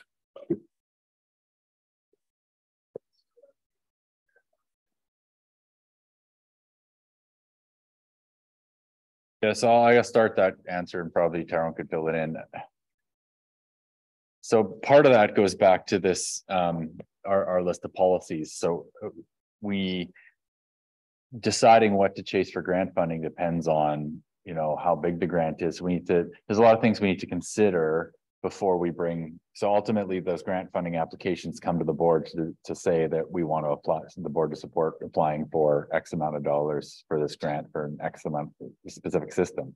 So when a grant comes available, that's when Tyrone and his team are going to be looking at things like, well, what are the shelf ready projects? What are the conditions of the grant? How much is available? So we do that, but it's not a straightforward working our way down the list because we don't know what their criteria is. So when the criteria comes out in the amount, then we have to kind of work backwards and try to figure, okay, well, what project might fit into this? And then we decide from a staff point of view what to recommend up through this committee and to the board. But that capture that well? Yeah, I think a little bit more on that, but like in our strategy or policies as well, we have to, like, our base level of services provide potable water. So meaning the 43210 is a top priority. So when we are looking at getting grant ready projects, we're looking at doing preliminary designs for water plants or exploration for groundwater, that kind of thing that benefits that versus, you know, water main upgrades for fire flows. And then even on the smaller stuff, for instance, like gas tax, the different areas had different allocations. And so, you know, area P has six utilities and area J has one. We, for Loon Lake, for instance, like flushing unit, $8,000 project for a flushing unit, versus if there's $2 million available in area P, we could have almost put in a filtration system for 16 connections in Evergreen. But, you know, we have to weigh that as well, you know, most benefit, like Loon Lake versus Evergreen, but then you have a Pritchard there and a Paul Lake there and 5 other utilities that you draw from that. So we look at projects on the gas tax side that we can manage ourselves for efficiencies and cost savings. And for instance, infrastructure that we can install ourselves. And most commonly what we'll do is these pumps that we have in, like Paul Lake Lift Station, for instance, the last pump we took out in 2021 was an original install that has been replaced by 2 model years. And so that was an upgrade because that's an obsolete pump. You can't actually replace that pump. So now it's an upgrade, it's capital eligible, right? So we look at those kind of options too. So need new pumps for this, they're 20 years old, okay. And we're running into Pritchard where we have non-repairable pumps. And so before we come and ask for a bunch of, you know, money for grants, we're looking at, is this the best use of that money? Because it's not infinite, right? It's a finite amount. So is it going to be a benefit? So, yeah. Alternate director, George, thank you.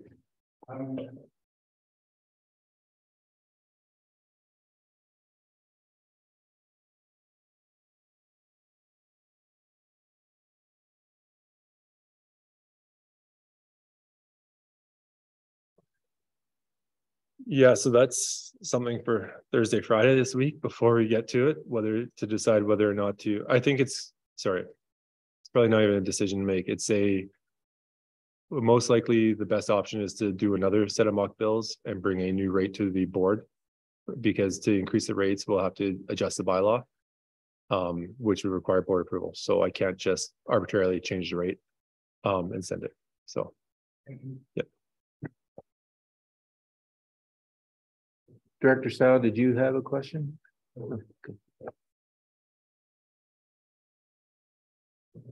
While there's a lull, I just wanted to propose that the morning of May the 4th appears to be available for a committee meeting.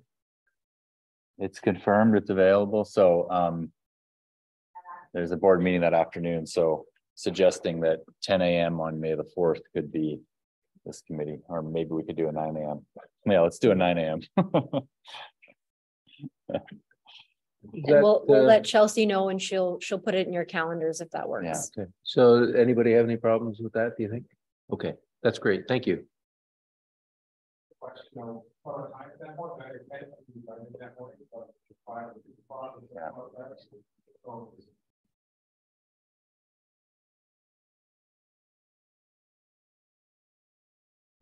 We're gonna have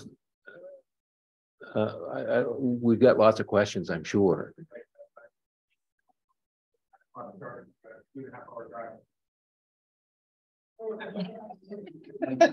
Well.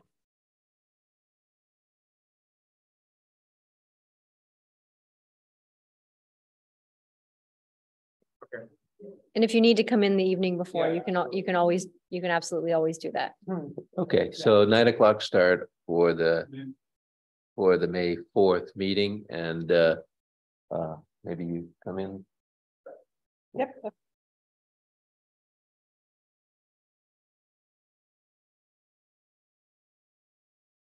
Well, thank you for that comprehensive report, and it's given us a lot to think about to go along with that closed meeting we had.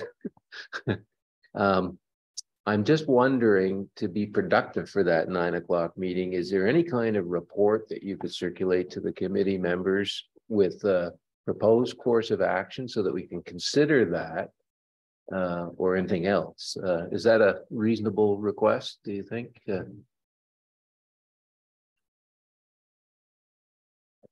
And course of action relating to what specifically, though? Well, you've proposed a whole lot of projects that either don't have funding or need to be done, and something is going to fail. So I don't think our options are to sit on our hands. We've got to start making decisions about these things. And I'm just wondering, given that you've put some numbers together, do you want to sit there and say, for instance, on the Savinaw system, this is what we would recommend you consider, and this is how much of, you know what our gas tax funds are, you know what our other things, perhaps as a recommendation you could make for some of these.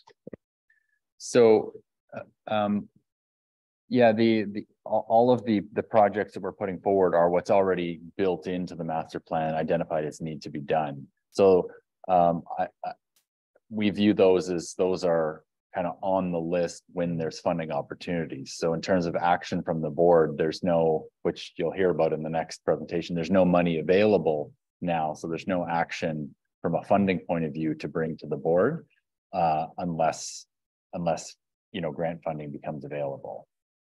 So tomorrow we have a budget meeting, and what do we take away when we're considering that budget meeting in terms of the things that you've said to us today?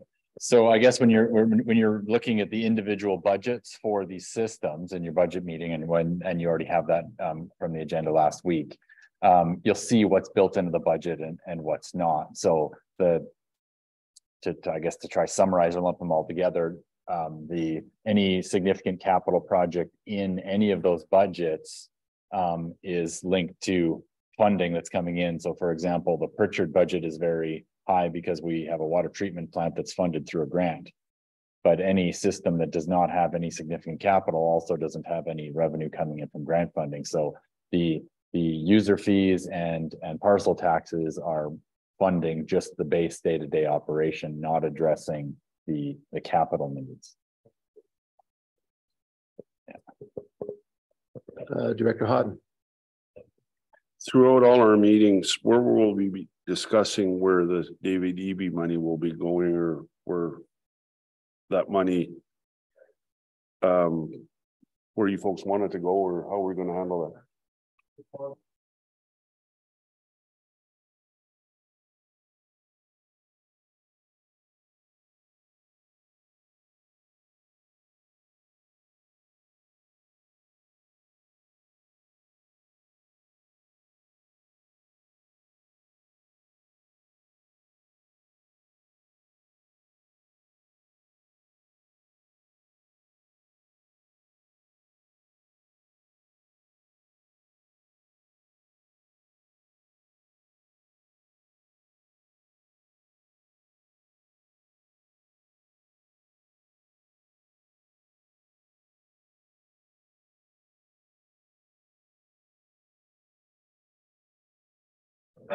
Director Morris. Thank you. A very simple question. You used the term, the first real bills are going to be reaching people.